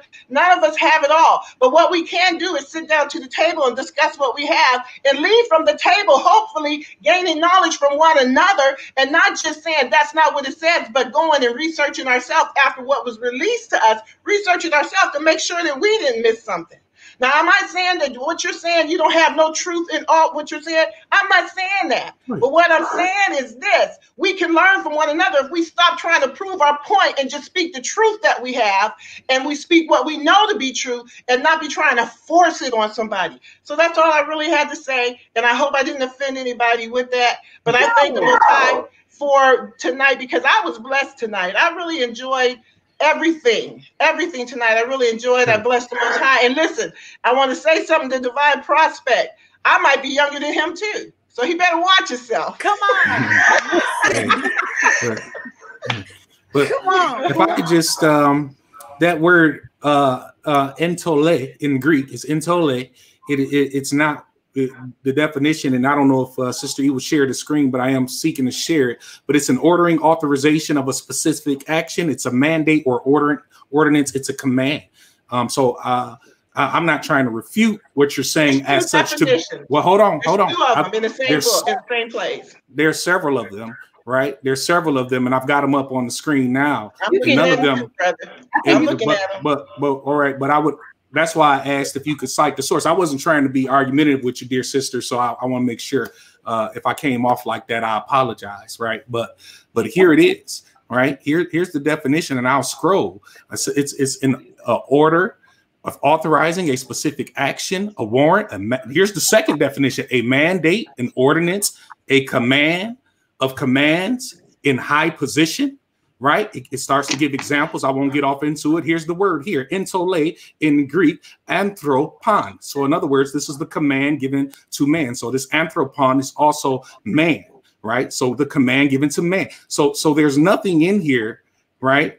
Now it gets off into of the commandments of OT law when it's talking about when it's mentioned, the same word is mentioned in the Old Testament. But there's nothing in entole that brings out what you indicated. There's nothing in there. So that's why I asked that you would cite the source. I did. I sent it to I appreciate it. Thank you. It's a strong, light, exhaustive concordance. I sent it to E. Okay, I'm gonna pull it up now. Hold on. We didn't broke down into sharing screens now. Hold on. Right. Right. We got real up in here. Hold on. I screenshot it and sent it to her. So and I'm looking at it as she pulls it up. But now remember, you can't pull the second. That is the definition as given in the Old Covenant, right? But the initial word as used, primary definition, you can't apply every aspect of the definition. Context matters, right? And so the precept relating to the lineage of the Mosaic precept concerning the priesthood. Now, you and I would agree that the priesthood is ended. So you can't use that definition in Revelation when the Levitical priesthood ended with the death of Christ. Let me say this. All right. If it was a different word, we know that there are different words that the Greek used when they interpret things. So if it was a different word, they would have put it into a different word. It would not be the same definition for the same. It would not be the same word for all of the definition. So what I'm saying to you, my dear beloved brother, is this. That when he talk about the commandment in the book of Revelation, we understand that when the book of Revelation is being spoke, it's a prophetic book. So we're not just talking about the death of Christ. We're talking about inclusive of mankind. It's talking about all of this in the book of Revelation. You're taking it as if it's just they're just talking about the commandment that came after the death of Christ, what would be the renewed or the new commandment, which is the old commandment that was refreshed and restored. I can't be taken off of that knowledge of that because I researched it and that's what it was. He didn't come with something new or brand new. He came with the same commandment. This is in here. If it was a different word, they would have gave you a different word for that definition. All of this is inclusive. So you can look at this, and when you talk about the Mosaic commandment, yes, we know the Levitical priesthood is no more, and we're under the priesthood of Melchizedek. Exactly. We understand that. But we understand the Levitical priesthood is talking about when they were doing all the sacrifices. And we go back to this again, that Mashiach was the final, not the eternal sacrifice. He was the final sacrificial lamb. That means he's not being sacrificed each and every day, every time we sin. And I want to make this point as well. And I can't see if you put your finger up, Sister E. I want to make this point as well. What the difference between breaking the law then and breaking the law now is breaking the law then. When you broke one law, you broke them all and you were worthy of death. Breaking the law now, you broke only that law. And because of the grace of Mashiach through his death, burial, and resurrection, you have grace and mercy through that. So now you're not being condemned to death because he took the stone for us. You're not being condemned to death, but you're being held accountable for that. It's recognized not that you broke all of the law at this point. You only broke one law, so you're not being convicted of breaking all of the law. That's the difference between the law back then and the law now. Back then, if you broke one law, you were guilty of them all. Now, if you break one law, you're guilty of that law that you broke. But we have grace and mercy through Mashiach, and they're not you're not being stoned to death because, once again, he's the sacrificial lamb. This is the concept. This is the precept. This is what I understand about this. If I'm wrong, if someone comes with something that will show me in the word that I'm wrong, then I will willfully receive it. And the whole mindset about this, it will change. But the law still exists. But we're not talking about the law. We're talking about the Shabbat. But the law still exists. But there's the difference between it is we're not being stoned for the law because of the Mashiach. Now, if I'm wrong, tell me. But I got your word. I took it on the screen. Can I just share the scripture real quick? I'll just say it to him, and we could continue the discussion at another time, Sissy, because I know it's getting late. But to Elder Matthew 26, right, starting at verse 17, we see that it says, "Now the first day of the feast of the unleavened bread, and the disciples came to Jesus, saying unto him, Where wilt thou that we prepare for thee to eat the Passover?" And so even in this text right here, what are they doing? They're preparing for what? The Passover. The Lord's Supper is connected to what? The Passover. This is and what Christ is saying while they're celebrating the Passover, do this in remembrance of who? Him. Let me just read it. I don't want to just recite. I just read it to you. It says here, and he said, "Go into the city." Well, we get to just to that, but verse I'll just read it. Go and he said, "Go into the city to such a man and say unto him, the master saith, My time is at hand. I will keep the Passover at the house with my disciples." And the disciples did as Jesus had appointed them, and they made ready the Passover. Now, when the evening was come, he sat down with the 12, and as they did eat, he said, "Verily I say unto you, that one of you shall betray me." This is all what? During the Passover, right? It goes on to say, he goes on to say this. He says, "And they were exceeding sorrowful, and began every one of them to say unto him, Lord, is it I?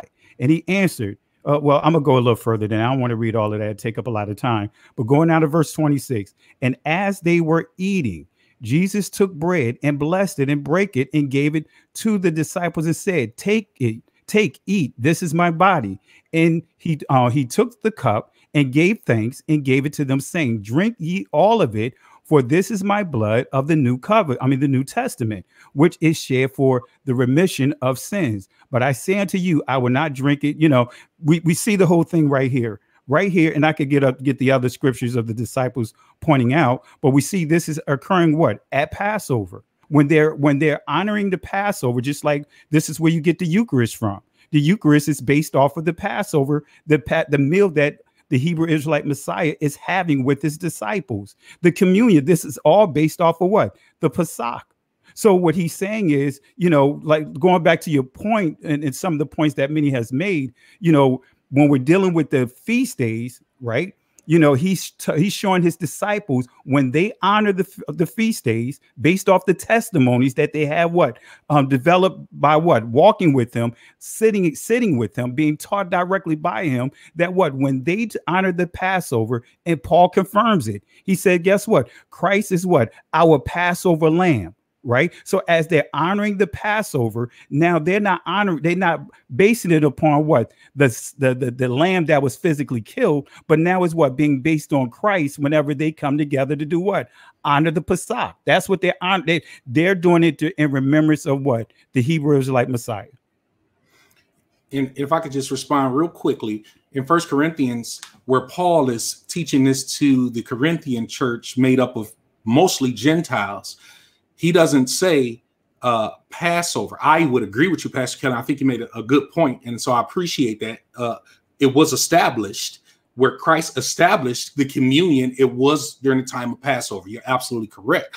However, within the Passover, he establishes what we would call the Lord's Supper or communion, right? And notice what he says, and I'll just read this one verse, two verses here in 1 Corinthians 11:25. He says, "In the same manner, he also took the cup after supper." So now the Passover was the supper, but here's something that happened after supper, saying, "This cup is the new covenant in my blood. This do as often as you drink it in remembrance of me. After the supper, this do in remember, not the supper, but this do. And then he says in verse 26, for as often as you eat this bread and drink this cup, you proclaim the Lord's death till he comes. And not as often as you keep Passover. And he doesn't say annually when you keep Passover, because again, going right into Acts, this became customary practice that the apostles continue, not just annually during Passover, but daily oftentimes and weekly. They continue this practice. So this is not centered on Passover. This was something established, you're correct, at Passover after the supper, but continue into the New Testament church as something to be done on a regular basis. And just real quick, and as we get ready to wrap up, 1 Corinthians chapter 5, right? Verse 7 starts off by saying, purge out therefore the old leaven, that ye may be a new lump, as ye are unleavened. For even Christ our Passover is sacrificed for us. Therefore, let us keep the feast, not of the old not with old leaven, neither with the leaven of malice and wickedness, but with the unleavened bread of sincerity and heart. So right there, he says, dealing with this right here, purge out, right? Matter of fact, let me go to verse 8 rather. Therefore, let us keep the feast. Right. So he's telling them how to keep the feast, you know, but anyway, we'll deal with that another time for the sake of time. And again, this is not, we're not up here trying to beat each other up. We here, you know, building off of each other. And I want to make it clear that this, I hope no one takes it from a perspective that me and Elder going back and forth or anything like that, because truth be told, if you know the scriptures, this is what they did. You know what I mean? They discussed the text. So I just wanted to give clarity to that. I just wanted to read that one scripture to give clarity that Paul is saying, let us honor the feast, right? Let us honor the feast. All right. I'll stop right there.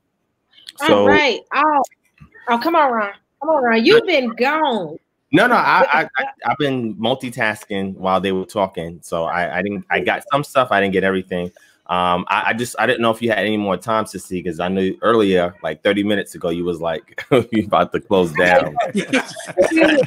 No, we done got here. We started over again. This is you what got to put on a baseball cap. Look, Sister E is giving us grace. So we got to thank the sister for grace, because we talked on the Yeah, I can do it too. I told my folks, I said, look, y'all have fun, but we good. I am so grateful that everyone did this, and I want to do this again because everybody enjoyed it. And I think this is edifying. We have to be able to come to the table and talk, regardless of the fact that we don't agree on something. This is the point of this. So, Ron, I know you got something you need to say. Go on, my brother. No, I'm just gonna say much. I'm just gonna just end off because I want to be respectful of the time. And what I simply want to do is I just want to encourage Christians to read the Tanakh without the New Testament in mind, right? And I'm not saying that we don't need the New Testament. Obviously, you know, we wouldn't be here talking about this if the New Testament didn't have relevance. But what I'm saying is just read the Tanakh without the New Testament and just see what conclusions you come to before you get to the New Testament, because that will be your basis to interpreting what is being said in the New Testament. If you don't have a foundation in the Tanakh, then when you say things like, well, every time you break a law, you got to give a sacrifice. Where's that in the Tanakh?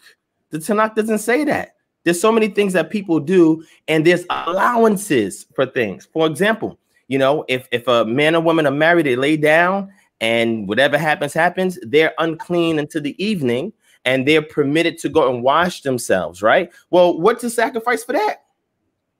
Is there a sacrifice for that? So if people do that today and say, oh man, you know what? We forgot to wash immediately. You know what I'm saying? So we're going to be clean an extra day. Are you saying that the Most High is going to come and judge you and say you're going to go straight to hell because of that? No. So what I'm saying is when you read it, you see that the Most High is showing his grace and his mercy in the Tanakh. It's all throughout the Tanakh. The grace and the mercy is there. You'll see that the customs that's being practiced in better sheet can be answered by understanding the Mosaic law, what we call the Mosaic law, because you got to understand, nobody was writing those things contemporarily in the book of Genesis, right? Moses wasn't there when Adam was there. Moses wasn't there when Jacob was there, right? So they're writing these things posthumously after these characters had already passed, and they're writing it through the lens of their culture, which you see in the theocratic law. So what I'm saying is, if we dismiss that and say, well, you know what, this is the Mosaic law, you have to look at the context in which it's applied. And I still, to this day, have not gotten an answer from many Christians for Genesis chapter 26, verse 5.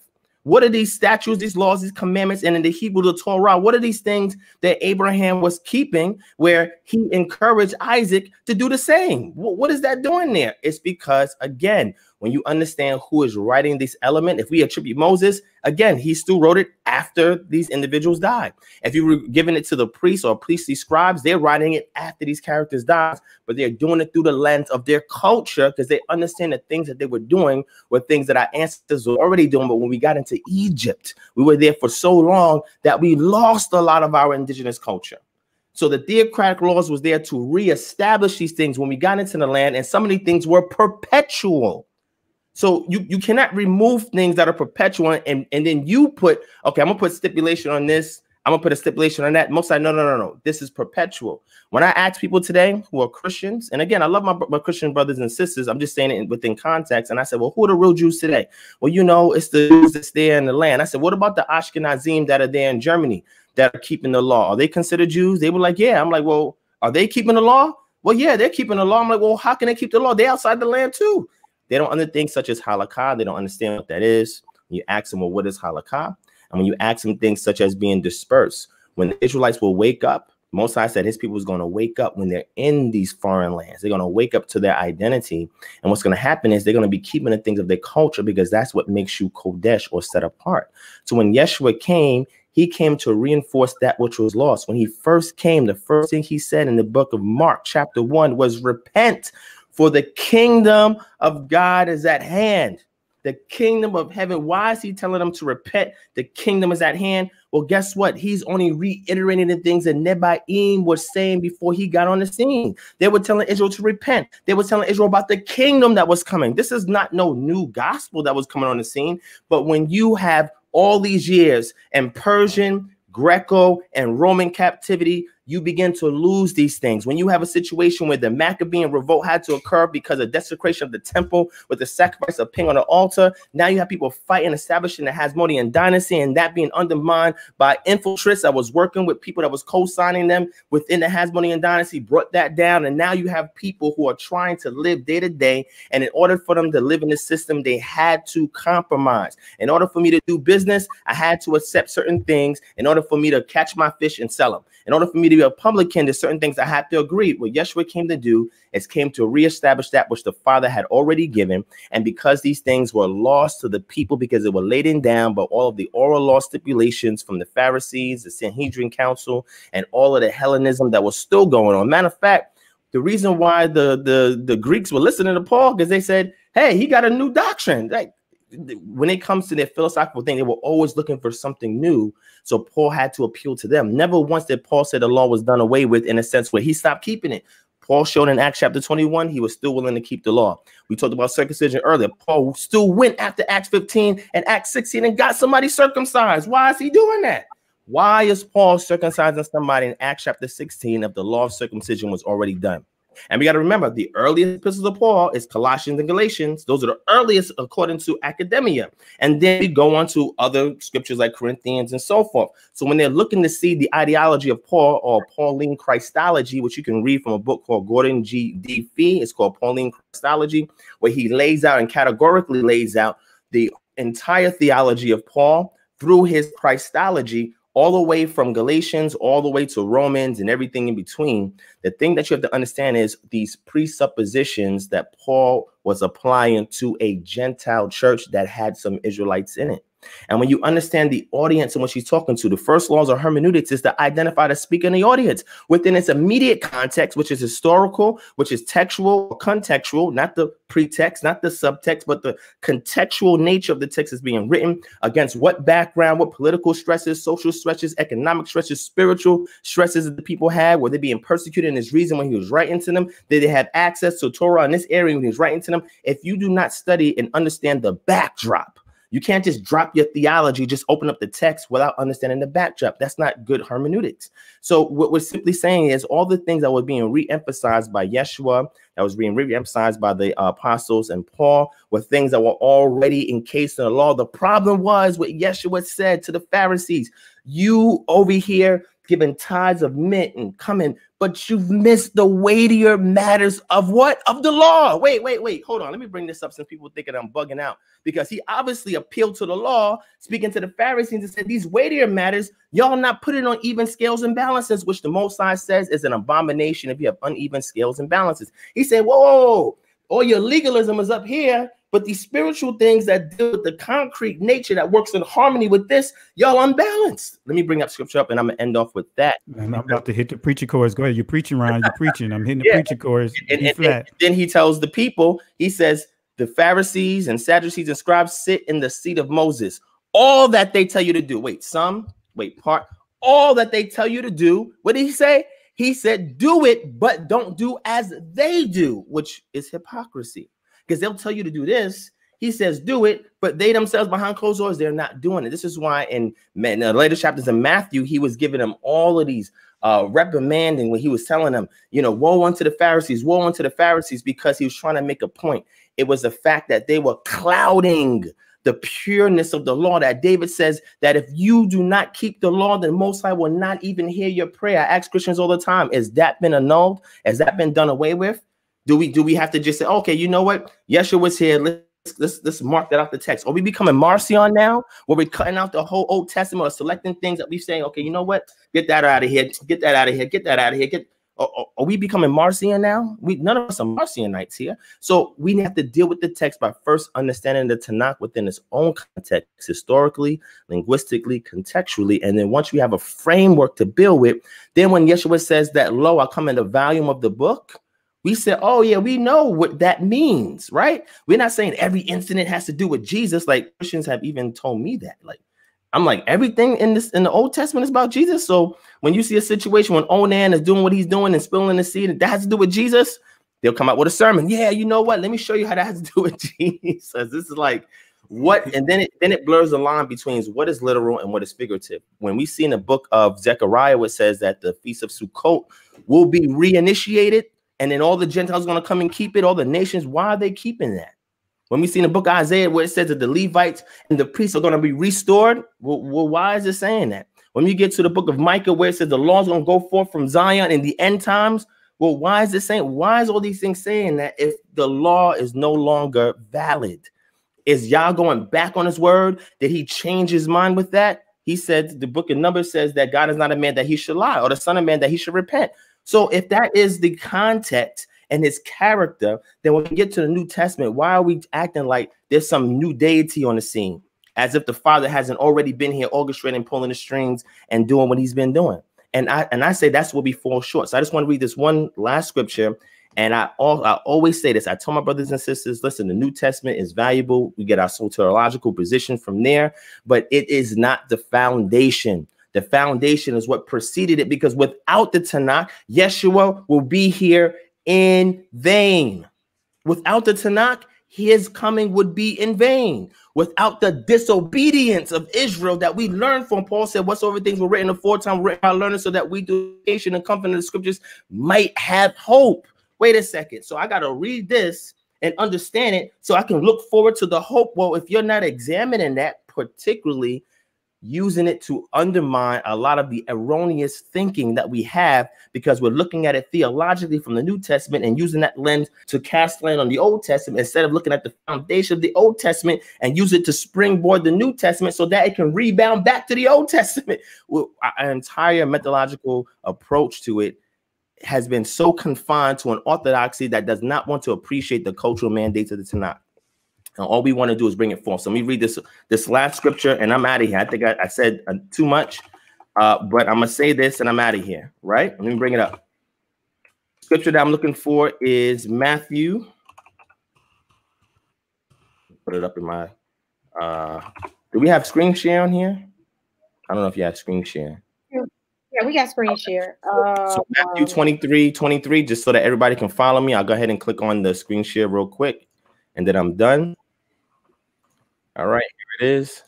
Did you hit the So here he says it very clear. Now, again, whenever Yeshua is speaking, we have to look at the audience. In this case, in Matthew 23, he's giving these woes to who? To the Pharisees, right?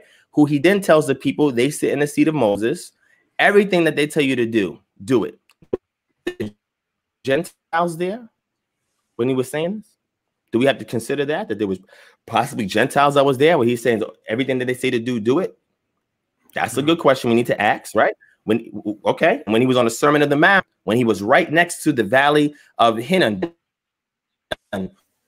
where you have the Gehenna, where there's perpetual burning of the refuge of the city, when he's speaking about it's better for you to have one eye, right, and go into everlasting life than have two eyes and then burn in everlasting hell. And Gehenna's there and the fires are raging, and people are seeing that saying, wow, that's incredible. He was very visual when he was saying things. He was very descriptive when he was saying things. And he said to the disciples, these things are for you to know. But I speak it to them in parables. They don't know, but to you, I speak plainly. Why? Because those who have an ear to hear understand that his essence didn't just start in the New Testament. His essence was all throughout the Old Testament. And if we don't fully understand that, then what are we really reading in the New Testament? A new religion?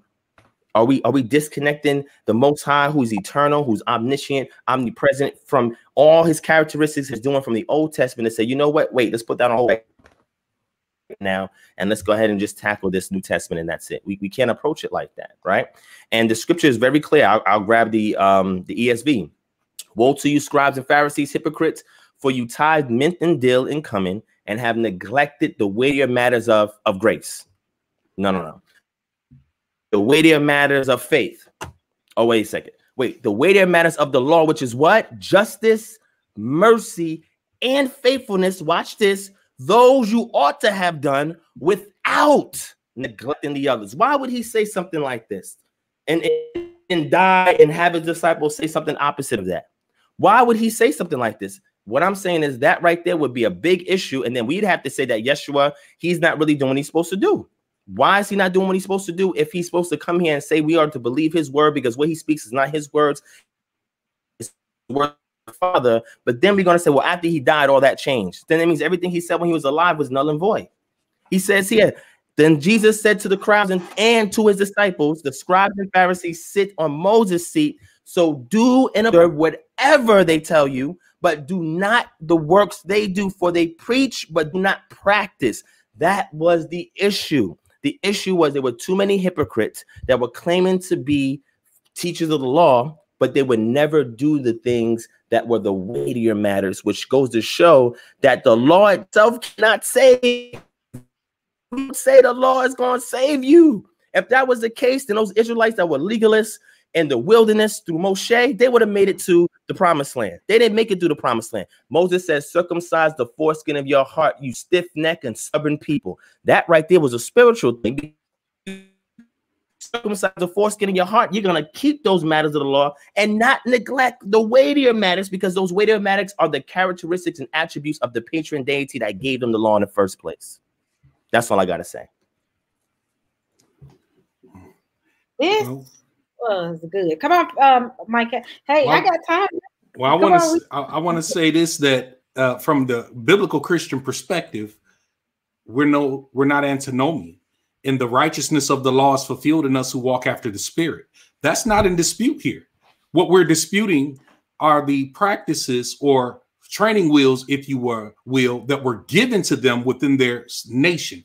So a Christian isn't murdering and lying and cheating and fornicating and committing adultery and lusting and coveting. Christian isn't doing those things. Not a biblical Christian. He isn't. He's practicing the scriptures, and the law certainly identified what sin was. The problem is there were practices given that were specific. And so I'm not going to take all day because we'll be another 3 hours. But my point is that I don't disagree with everything that was stated, right? Nobody is getting rid of the Old Testament.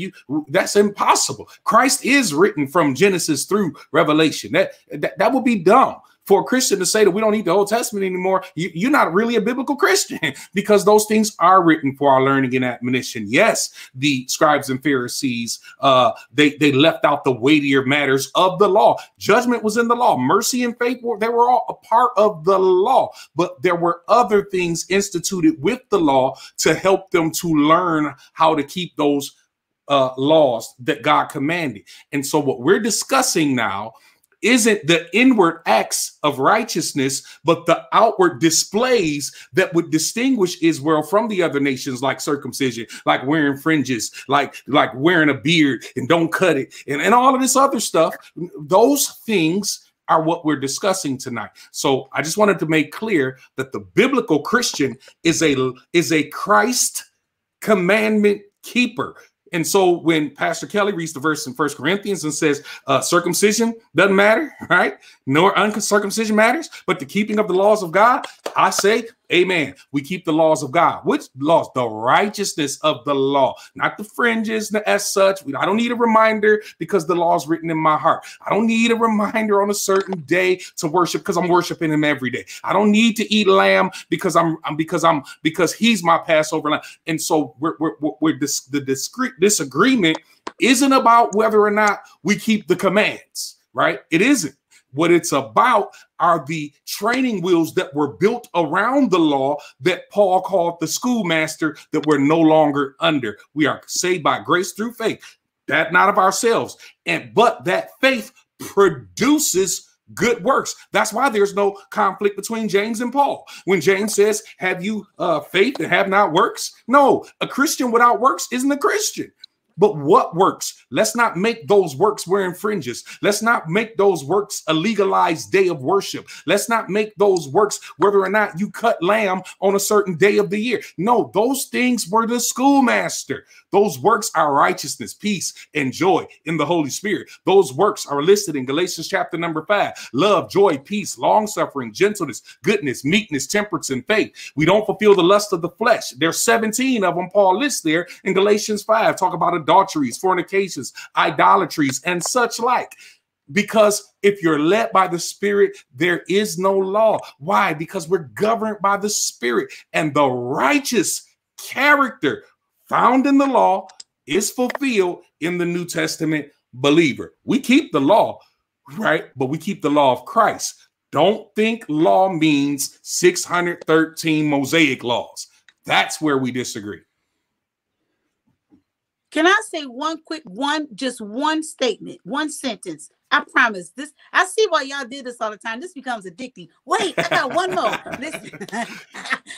But what you're saying is, one thing I want to say is, it boils down to obedience and relationship. Like everything we're talking about, it's about what do I do to be obedient? But then Paul said, I would not know what sin was except but for the law. Amen. So you can't erase the fact that there is no law. Amen. Like Elder, you said something real good, because what I hear you say after all time, this is why this is like, y'all, this is the bomb conversation.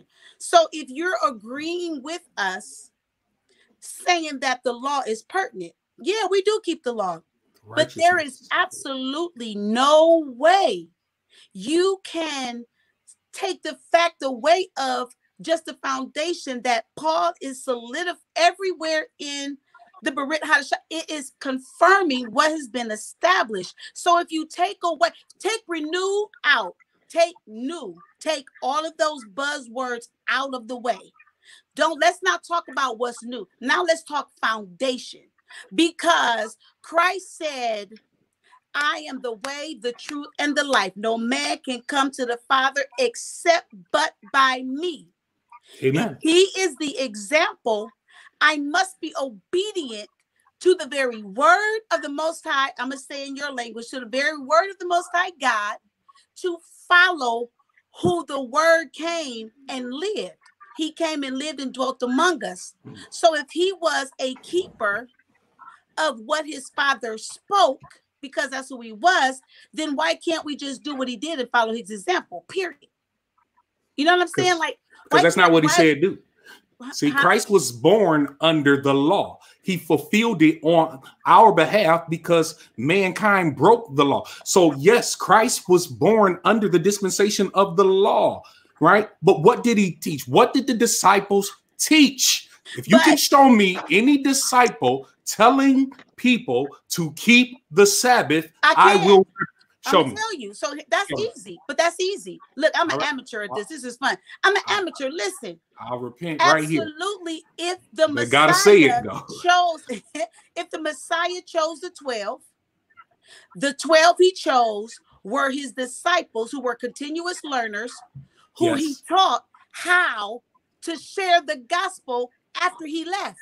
Amen. So therefore, they repeated that which was taught to them, so that he was their absolute example. So you still can't separate the fact that the Messiah was not a contradiction to what his father said. He always gave credence back to the Father.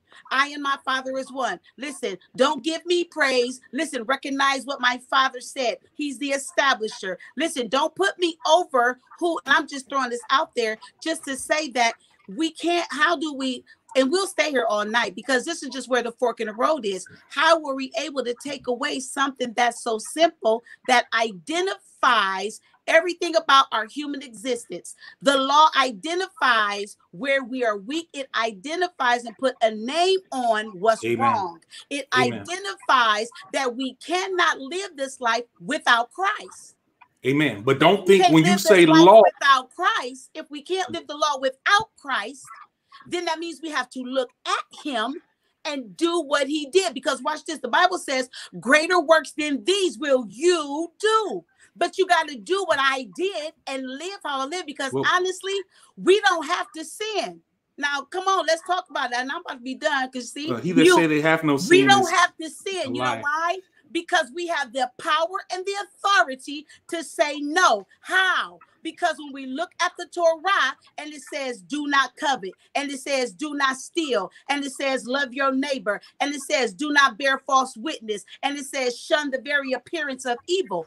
That's giving us power. Amen. I'm sorry, I'm done. I promise. I'm sorry. I just want to say something real quick. And I'm gonna have to. I don't apologize, Sister Pastor Raniece. No, that's right. You preaching.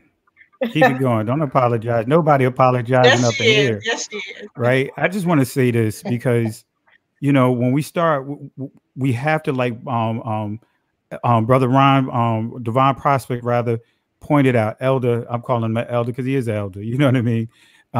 What he pointed out is we see that the Hebrew is the volume of the book, right? We agree to that, right? From the beginning to the end, the volume of the book. Even though he gave some key points saying that, you know, and I agree with them. Christ, you cannot get Christ out of Judah with Tamar. You can't. You know, you can't get that out of that.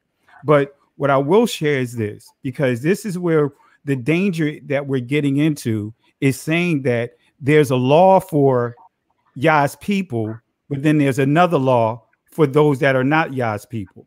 You know, we're teaching that there's a there's two different approaches. I mean, hey, y'all fulfill it this way, y'all fulfill it over here. But I just want to say this about the Sabbath. This is what Isaiah 56 verse 6 said. I mean, I'm starting at actually verse 2.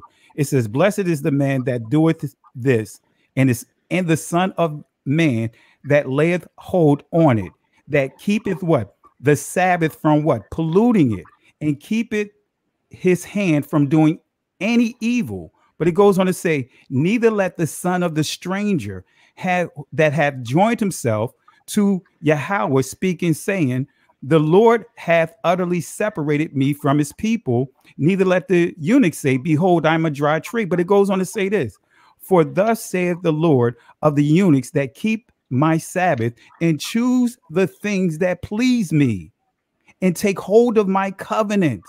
Even unto them will I give in my house and within my walls a place and a name better than the sons and of daughters. I will give them an everlasting name, that they shall not be cut off." But it goes further here. It doesn't stop there. It says, "And also the sons of the strangers that join themselves to the Lord Yahweh, to serve him, and to love the name of Yahweh, the Lord, to be his servant. Everyone that keepeth the Sabbath from polluting it, and take hold of my covenant. But this is the kicker. Even then will I bring to my holy mountain and make them joyful in my house of prayer. Their burnt offerings, their sacrifices shall be accepted upon my altar, for my house shall be called an house of prayer for all people.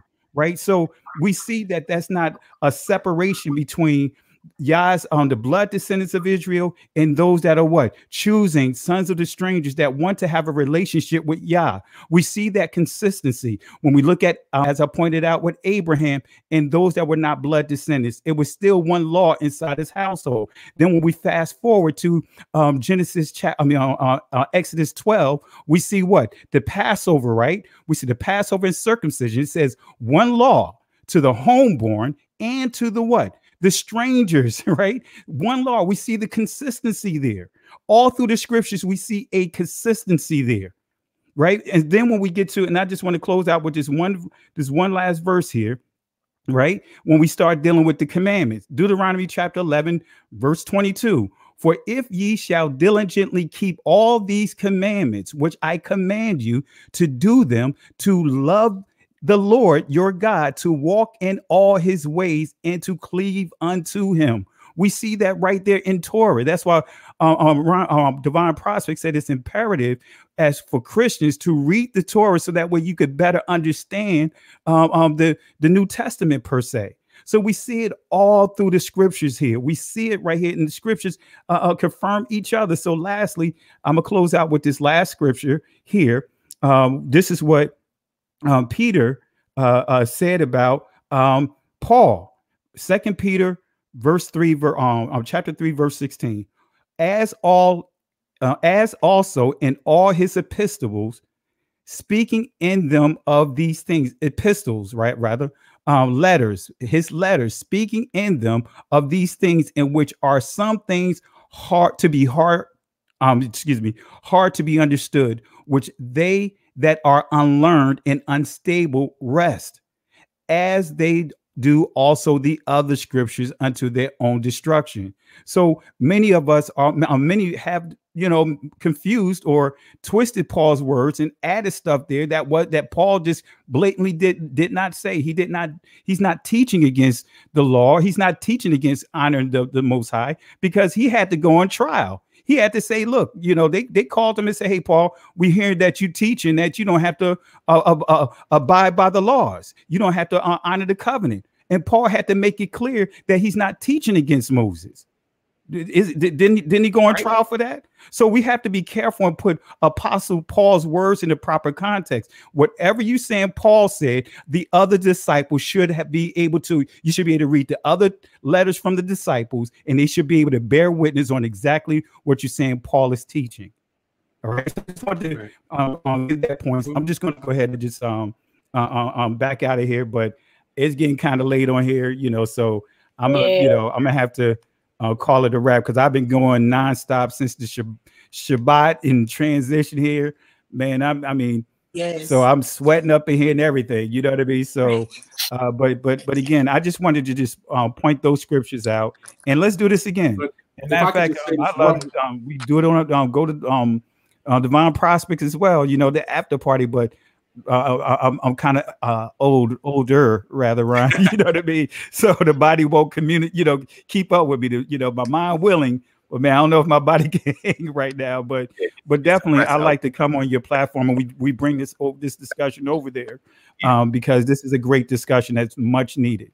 So I want to say peace and blessings to Mike, Elder Mike Holloway. Really appreciate you, brother. I want to make this clear. This is nothing personal. We're doing exactly what they did in the scriptures, what we should be doing. We should be able to come together and have this discussion. And I give you props for taking the time to do this, because most will not even put themselves in your position because they're scared of losing credibility. They're scared of all the monies that are in their pockets by other people pushing whatever theology. So I appreciate you, brother, for you jumping out here. And I'm not saying that I didn't learn anything from you. One thing I definitely learned from you is patience, right?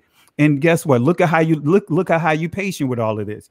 You came in. This is almost like the lion's den, so to speak, because you the only, so I give you credit. And I just want to say, I love you, brother. And regardless of whatever differences that we have, we are still family. And that's what Christ taught. He said, even though, guess what? Love your neighbors. In other words, those that are in your immediate tribe. But he said, pray for your enemies. Actually, he's saying, when you really study the text, he's saying, love those that pray for those that are not, that are in the opposite tribes. You know what I mean? So we're still family. We still, regardless of what side of the Jordan we're on, we're still family. And I appreciate you. Love you guys. Dr. Nowell, Sister E, Pastor Kirklin, and all, of course, Divine Prosecutor. I don't know how you do it, man. You like everywhere, man. I saw New York, you in Texas. I'm like, man, what is going? How is he able to do that?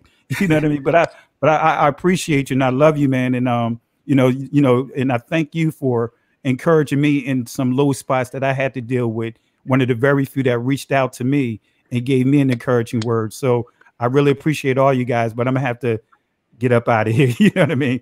I gotta. We love you but too. I have to spend even though it's late, but at least spend some time with the missus and and with the rest of the family. So I appreciate you guys.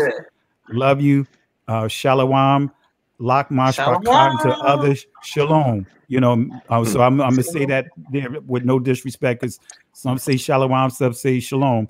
It's not a deal breaker for me. So peace and blessings. Shalom. Tell my sister I say hi. Me as well. Tell her I said hello. Give her my love. Yes. Will do. All right. Thank you, Sister E. Thank you so much for allowing me to be on this panel with these phenomenal people. I enjoyed myself. Do you hear me? And I just want to say to Elder Mike Holloway as well, thank you, brother, for your patience. I appreciate you. You contending for the faith. That's what we're supposed to do, and that's what I respect in you. The fact that you contend for the faith no matter what, and you stand on what you believe in, and that's what we're supposed to do. So I appreciate every single one of you, and listen, I'm not going to lie, I'm 55 years old. I got to get my sleep or else I can't function right, okay? So I am getting off of here now, but I love you, Sister E. I love you, my sis, Raniece. Elder Ron, I love you and I follow you as well, and I appreciate all that you're doing in the kingdom. I'm telling you, I'm tired, y'all. And when I get tired, I start to ramble, and I might start cracking jokes. So I'll leave before I start cracking them corny jokes, okay? Yes, I'm cracking the Yo Mama jokes. I'll be out. Thank you, sis. I appreciate you as well, sis. Bless you. Okay. Bless you as well. Thank everybody. I want to say thank you, everybody, for your time, for your patience. I want to do this more. Elder Mike Holloway, tell some of your peers to come on here. You shouldn't have to come on here just you by yourself. You have to come and have others with you. And again, there are things that you said I 100% agree with. There are things that other people said that I agree with. But because we all disagree on some things, it does not mean we need to not come together. I was trying to get my brother, what's my brother that's Eastern Orthodox? Muhammad Townsend on here. But he has some other stuff he had to do. So I'm gonna try to get more people on here. If anybody know of any apologists that want to be engaged and want to do this, because I want to call this was an introduction to a segment I want to start called the Round Table. In the Round Table, I want to get a multitude of people, not just Israelites, not just Christians, not just Westernized Christians, but also Eastern Orthodox, Ethiopian Christians. I want us to all come together, and we should still be able to come on and just talk. Yeah. So if at any point, Elder, I hope you come back. I hope everybody comes back. I want everybody to come back because I love this, and this is what I want to do. I want us to just come and talk. We don't have to agree, but can we just talk? So I'm gonna try to get Pastor Johnson. I might even snatch Beran up in here because Beran was all in the chat, and he's been messaging me on Messenger. I'm like, look, you're gonna be on the next one. So now if you come here, I might as well just say I'm gonna put 4 hours aside because he's gonna talk. But I'm gonna get him on here. I'm gonna get everybody on here. God bless y'all. Thank y'all so much. Tonight, before I close, everybody, I'm gonna let everybody give 1 minute on their closing remark. Go ahead, Elder. Well, just want to say thank you. I appreciate it, Sister E.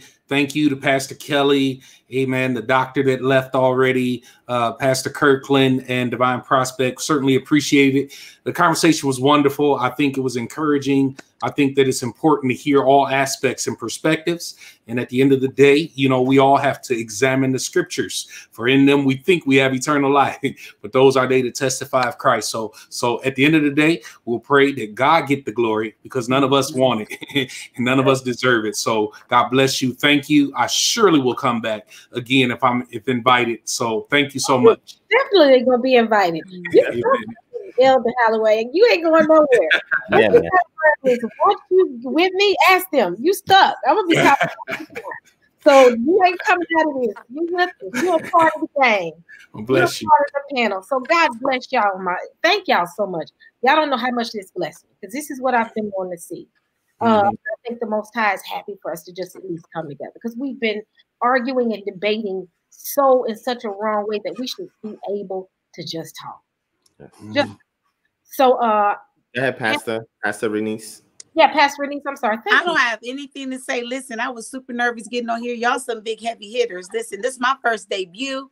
Listen, on the panel, and then on the panel with Divine Prospect. What you say? Come on here. Listen, I feel like I'm on the ride now. I gotta come on nobody else's panel, no other channel. Listen, I was challenged, but it's just good. This is how we sharpen iron, iron sharpening iron, where we get better. There is no one really that's least or anything. This is how we get better, especially if we're saying we're trying to teach the truth of the word. So I was really edified. You know, I appreciate everyone allowing me to even talk. It's important that people, you know, if they see something special in you, to allow you an opportunity, that we represent the community well. And that's something we have to get better at, represent the community, not just the men, but females as well, that we're all one body. So I appreciate it. And thank you again, Sister E, for the opportunity. And next time y'all have a panel, listen, I'm going to watch from the chat. No, you're not. You're coming up here, so you're done. You're part of it. So, all right, my brother Ron. I've been meaning to get him on here, and I finally have got him on here. So I'm excited about that. So what do you have to say? I want to say I thank the Most High for allowing me an opportunity to speak with everybody here. I'm the thing that I'm most passionate about is when we can talk and still love each other afterwards, right? If you know how the family dynamic is, I don't know how many people here have been to a family reunion before. Raise your hand. Right. So you've been at a family reunion before, you know, you connected to all the people by blood, but everybody got issues. Everybody got an opinion. Everybody got something happening. But what sets us apart is, how do we treat that individual? Right. Do we see them as an enemy because they're having an issue? Right. And we don't know the full background story. Right. Because they say things they don't mean. They may be upset. They may be bitter, angry, hurt. And we got to understand that a lot of us, you know, especially as Black people, we haven't been to institutions of healing after all the damage has been done with us for years. This is why getting into the scriptures is our form of healing, right? But in the process of healing, you cannot hurt somebody else's healing. You know what I'm saying? The peace that you receive is only as good as the peace you can give. And if we can come on here and be on one accord, even with dialogue, to begin to open up the scriptures and talk about something that's not worldly. We could be talking about anything of the world right now. We could be doing anything of the world right now. But the fact that brothers and sisters are coming together here for the truth, to talk about it, to live it, to encourage each other to do it, to be edified, to grow. And I got to be all the time, if you are in the truth of the Most High and you get into a dialogue, you cannot lose. Either you're going to be able to convince a brother or sister to save their soul, or you're going to learn. Right. And if you coming into it for those principles, you will never lose. And I did not lose tonight, because I learned something, and I'm a student before I'm a teacher. And I thank the Most High for even having the elder women in here, because I learned something from them. And I don't know why people say they can't speak. I don't know what these churches doing. They bugging out. You learned something from me? Yeah, definitely. That's on my Facebook status. Yes. That's going on my Facebook status today. Yes. I'm kidding. I love you, Sister Raniece Kirklin. You know, a family member of mine. I don't know if you know who I'm talking about. Okay, I'll let you know who I'm talking about, right? That's a big one, yes. That's a big one right there, Apostle. You know what I'm saying? But what I'm saying is, at the end of the day, it's all about in the spirit that you come in, right? And the good thing about Sister E, what I can say about her is that she has good discernment, right, of vetting people who to put together, right? Because she knew I could put these people on the same panel, and they're going to act like adults, and then they're going to represent their truth well. And I think that we've accomplished that because we're left as brothers and sisters. And as long as I can say, Elder, you're my brother, you know what I'm saying? If you need me, call me, email me, text me. And if I can be there, I could be there for you. You know what I'm saying? The people that disagree with you is who you show the love the most towards, not the ones who agree with you. You know what I'm saying? So thank the Most High for that, man. Thank you, Sister E, for having a wonderful platform. I always, you know, recommend people to your platform. And I actually recommend a lot of sisters to this platform because sometimes they want to hear from the sisters, right? And we as men cannot have such an ego that we cannot allow the sisters to teach us or even teach themselves. You know what I'm saying? So, you know, I love the Most High for that. I'm thanking for you guys being here. And anytime you call me, Sister E, if I can answer the call, sis, I will be here to serve. And that's all I'm here to do. You know what I'm saying? So I love everybody on this panel. I love you too, Sister E. I appreciate you. Love you too. Love you. Everyone in the chat, thank you all for joining us. Be prepared. We're doing this again. It looks like I may have to schedule this next week, so I'll be messaging everyone to see who's available. You know, I'm in the process of moving, so I'm gonna have to figure out how to do that. So, but I am gonna plan something for next week because we need to finish this. It was a lot of things that we needed to readdress, allow others to, you know, state their points, and I may pull in more people. But I just want to thank everybody and give the Most High praise because it's all about Him. We all want to serve Him in spirit and in truth. That's just plain and simple. So I just want to thank everybody. God bless. And again, if any apologist want to come up here, and again, this is going to be respectful, email me and I will respond. Now I have to look and see what you do as far as your background, but I will definitely look into bringing you on because I want to make sure that this is going to be a diverse community in which, you know, we can all have dialogue. So everybody, God bless. Everybody have a wonderful evening and good night.